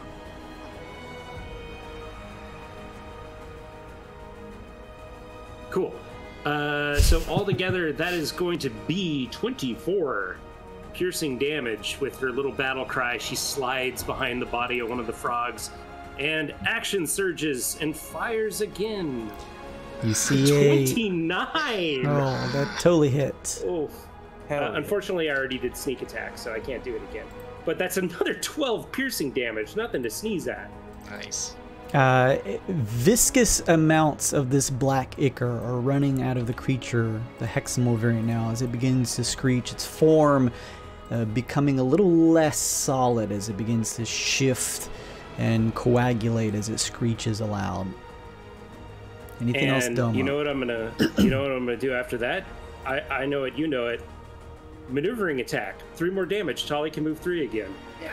And I'm out of good boy points. I can't do any maneuvers anymore. Nice. But yeah. 15, 22, 30, 39 damage altogether. And as a bonus action, she's not even done yet. Gonna take the help action again. And I have a different help action that I've never used before. I'm gonna use the Fey Power of Spite. His next, Big Boogan's next attack has disadvantage. And our next attack versus him has advantage. Very, very efficient use of stuff. Yeah. And now that Domo's done barking orders, she ends her turn. With that, it is Flash's turn. Flash is going to move 5, 10, 15, 20, 25, 30. Also power sliding behind one of these frogs' corpses. Mm-hmm. And he is going to healing word on Vice. It's a level 1. I'm at -9 if that matters. You go to 0 when you take healing. Oh, all right. Yeah, so you're up at 5. And he can only do a cantrip. So he's going to do Vicious Mockery on the big guy. Is that disadvantage on attack rolls? It is not an attack roll. It is a save. Oh.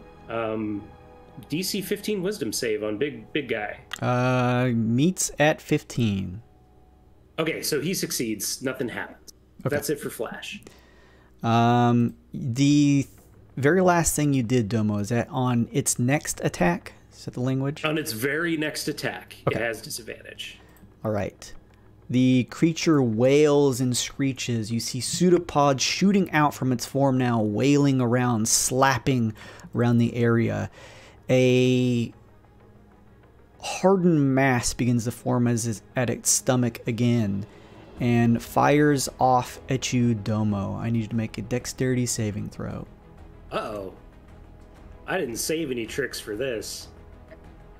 It's fine. It's fine. It'll be fine. It's fine. You're good at that. Why should we expect it to go bad? I actually am okay at dex saves. 18 was the total. You see a hardened mass of its form fire off your way, but with your 18, you're able to quickly do like a barrel roll out of the way as it misses you. Fucking rude.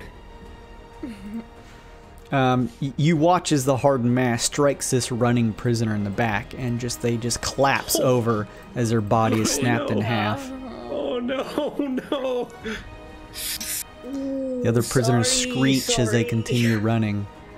One day away from pirate retirement. A pseudopod appears next to you, Domo, and attempts to hit you for 23 versus AC. Oh, disadvantage. Good. 17 versus AC. Still hits. Dang. That is going to be 16 points of bludgeoning damage. Not too bad. I'm bloodied again, but I'll live maybe. The pseudopod shoots from the ground next to you, Vice. Actually, no, from its own form and attempts to strike at you, Vice. Just as you're clinging to life once again, the pseudopod swings way over your head, though, as a nearly critical failed. Good luck. One more shoots out of the ground, appearing next to you, Vice. This time for 18 versus AC. Leave Vice alone. 18 will beat 17. No. All right, that's going to hit for 23 points of bludgeoning damage. Oh, it's not fair. The creature I'm down again. screeches as you go black again. It does not want to be hit by the thing that could hit it 30 times. It's smart enough to know that, at least. That's fair. Flash is like, oh, well, I'll get you again next time. Just hang in there, buddy. It ends its turn. Vice, you are out. In between Vice and Tali, a pseudopod with legendary action shoots out. Domo for 13 versus AC. Oh, whew, that's a miss, finally. It misses you. Tali, you are up. Vice does have to make a death saving throw. Do I Oh, save or yes. anything, or? I'm sorry. You were right. I need a death saving throw. Just a blank 20. No additions. No special cards. Just the luck of the D20. Rally. 1 through 10 saves. 11. Or no. 10 and up saves. 1 through 9 fails. Ugh, that's You a have one death saving throw. Thank you for reminding me. Tali, you are now up. Your world becomes a little darker, Vice. A little more distant. We runs Ari under to Domo, but then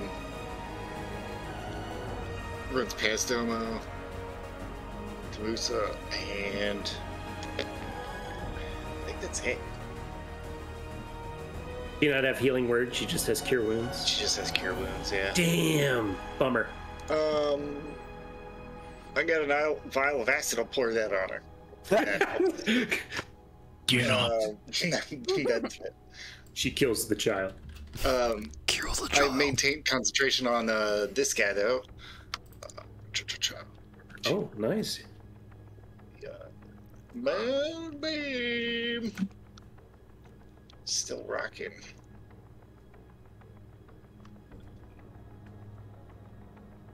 How's this work? Because she hasn't moved out of it. She should take it on her turn then, I believe. On the start, yeah. And the first time when it starts its turn there. Okay. All right. So I missed it on the first go round, but it's all right. Tali is done. All right. The prisoners at this point are able to clear past you all as they run towards the back, screeching at everything happening here that is pure chaos. Musa, you are up. Oh, Musa, I need a death saving throw. But you succeed. What? You have one succeeded death saving throw. That's one. In between you and Camp Counselor Candee, Domo, a pseudopod appears from the ground and attempts to strike you for 14 versus AC. Oh, geez. Just bounces off of her breastplate as she kind of knocks the wind out of her. Yeah, nearly knocked back, but you're all right. Counselor Candee is up. I guess that would trigger the moonbeam, correct? Con save. Con save or take off. That also sounds very much right for my moonbeam. Saves. She has disadvantage if she's a shapeshifter, though. Oh, well, here's the thing. It seems as though whatever damage she would take is keying off of the heximal variant. Even if that... Basically, the big reveal is doing what we already know. Yes. Yeah. I'm alright with that.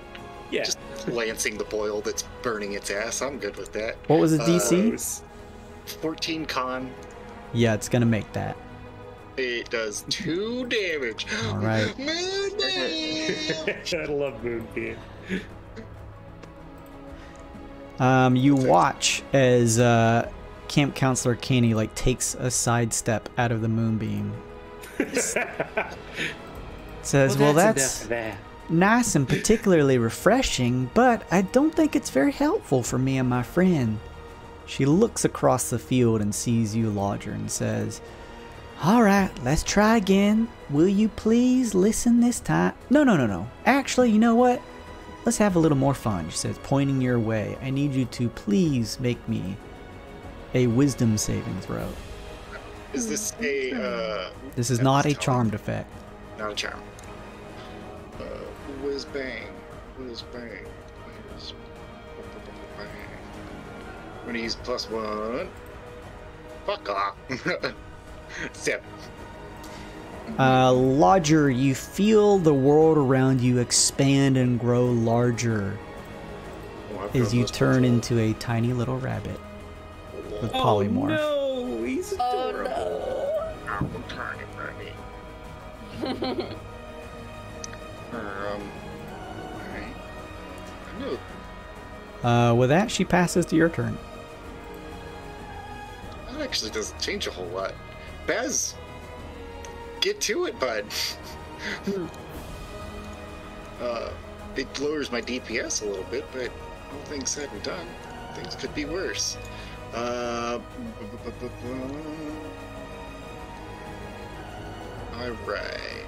I'm going to tell Baz to use my turn, use my attack action, or make an attack. 17 misses. 17 bounces off of its large 15 form. misses. Then I'll use the last resource to make him an extra attack. And also, yay! 20 hits. For 5 slash damage. All right, the creature screeches, viscous black fluid just pouring from its form now. Also, Lodger, to give you a little bit of good news, your first attack had advantage because I gave an order. Oh, sweet. So it was a 23, which would hit. Yeah. So that is a total of 13 slashing damage altogether between those 2 hits. You strike into its form. The creature lurches up, its cracked mouth opening wider than you've ever seen before as it screeches aloud. The cavern shakes in an uproarious scream, pieces of debris falling on top of you. The creature is weakened. Yeah, well, it's also got its speed reduced by 10. Oh, okay. You each hear the sound of your hexes from your suits. It's weakened. It is time. And you watch as tethers from your hexy suits begin to shoot out and connect with a large creature as it writhes in pain and begins to slowly deflate. Your hexy suits begin to absorb it.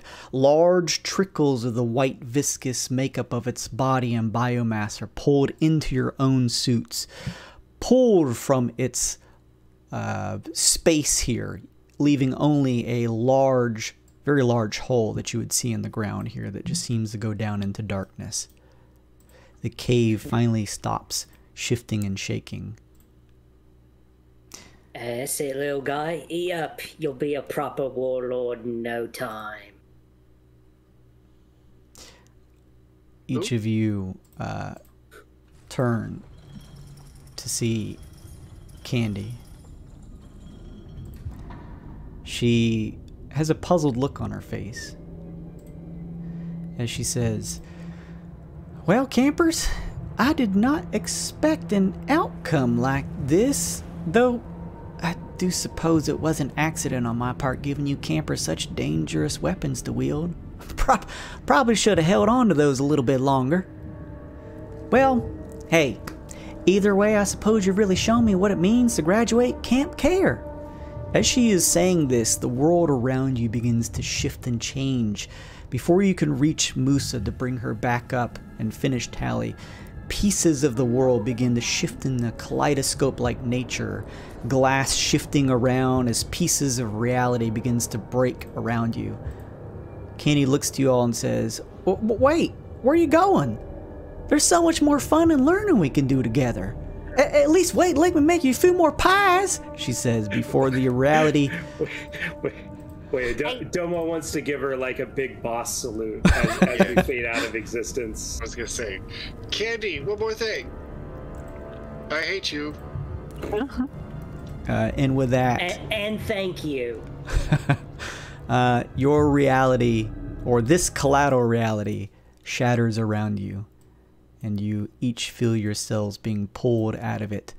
The piercing nature of all of the shards you're used to seeing shoot towards you, pulling you from the collateral reality that you were currently at and away from it.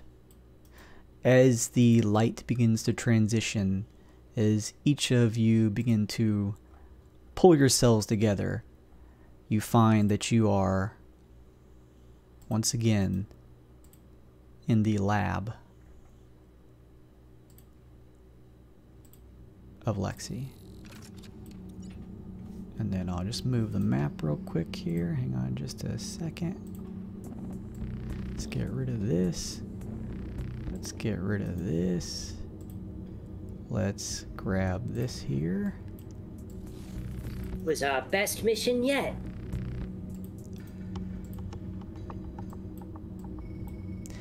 Each of you find yourself standing on the teleporter pad with Musa still unconscious at your feet. Poor Musa. I'm sure Tali jumps on the jumps to revive. All right. Yeah. Musa, consciousness comes back to you as you pull yourself up, finding yourself back in Lexi's lab. Oh man. Oh, that was a lot. Whew. Lexi Good job, looks soldier. at each of you and says, "Good job. You've returned again. Let's debrief some, shall we?" And that is where we will end tonight's session.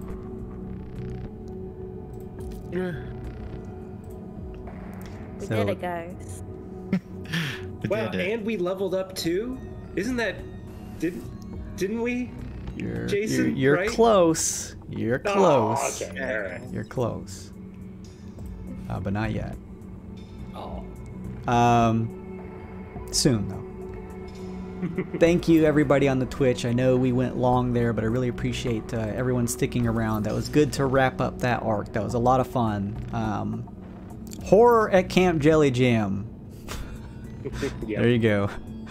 That was a Goosebumps book.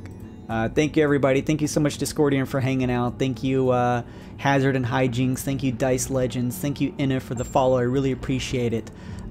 If you have not already, please make sure and go follow the Twitter so you can stay up to date on my schedule. I do stream outside of our D&D on Fridays. I do Mondays, Wednesdays, Fridays, and Saturday nights. Tomorrow I will be returning at 9:30 p.m. Eastern time so we can maybe finish up Happy's Humble Burger Farm. A very weird horror game. It's definitely strange, but a lot of fun. So come check it out then. If you want to get caught up on any of these episodes, go over to the YouTube page. You can get caught up on both this campaign and our previous ones. If you want to get more insight into our homebrew world, as well as get some cool digital and physical swag, go check out the Patreon. There's also the godmode.shop, which by the way, go over there now and slap in Camp Care as the word on checkout, and you'll get free shipping. So Camp Care, all caps, all one word, free shipping, all through this week until Monday. So go check that out. And yeah, if you want any more info about my shit, go over to this link.bio. It's got all my social stuff on there. So go check that out. All right, we're headed out. It's super late. Thank you so much, everyone, for sticking around. I'm going to play our outro, which is how Dungeons & Dragons turns you into a devil worshiper. But as I do, I'm going to go find you another fun D&D stream to watch that I at least know through the contact. So thank you all so much. Make sure those of you out there drink plenty of water, get plenty of rest, take care of yourselves. Try not to get COVID. I know everyone in the world is getting it, but just try and stay safe. I want you healthy and happy, and come back next week at 9 p.m. Eastern time. You say, wait, it does what? What are you talking about, Discordian? Yes, I'm gonna move things over to this raid now. Goodbye, everybody. Good night. See you next time.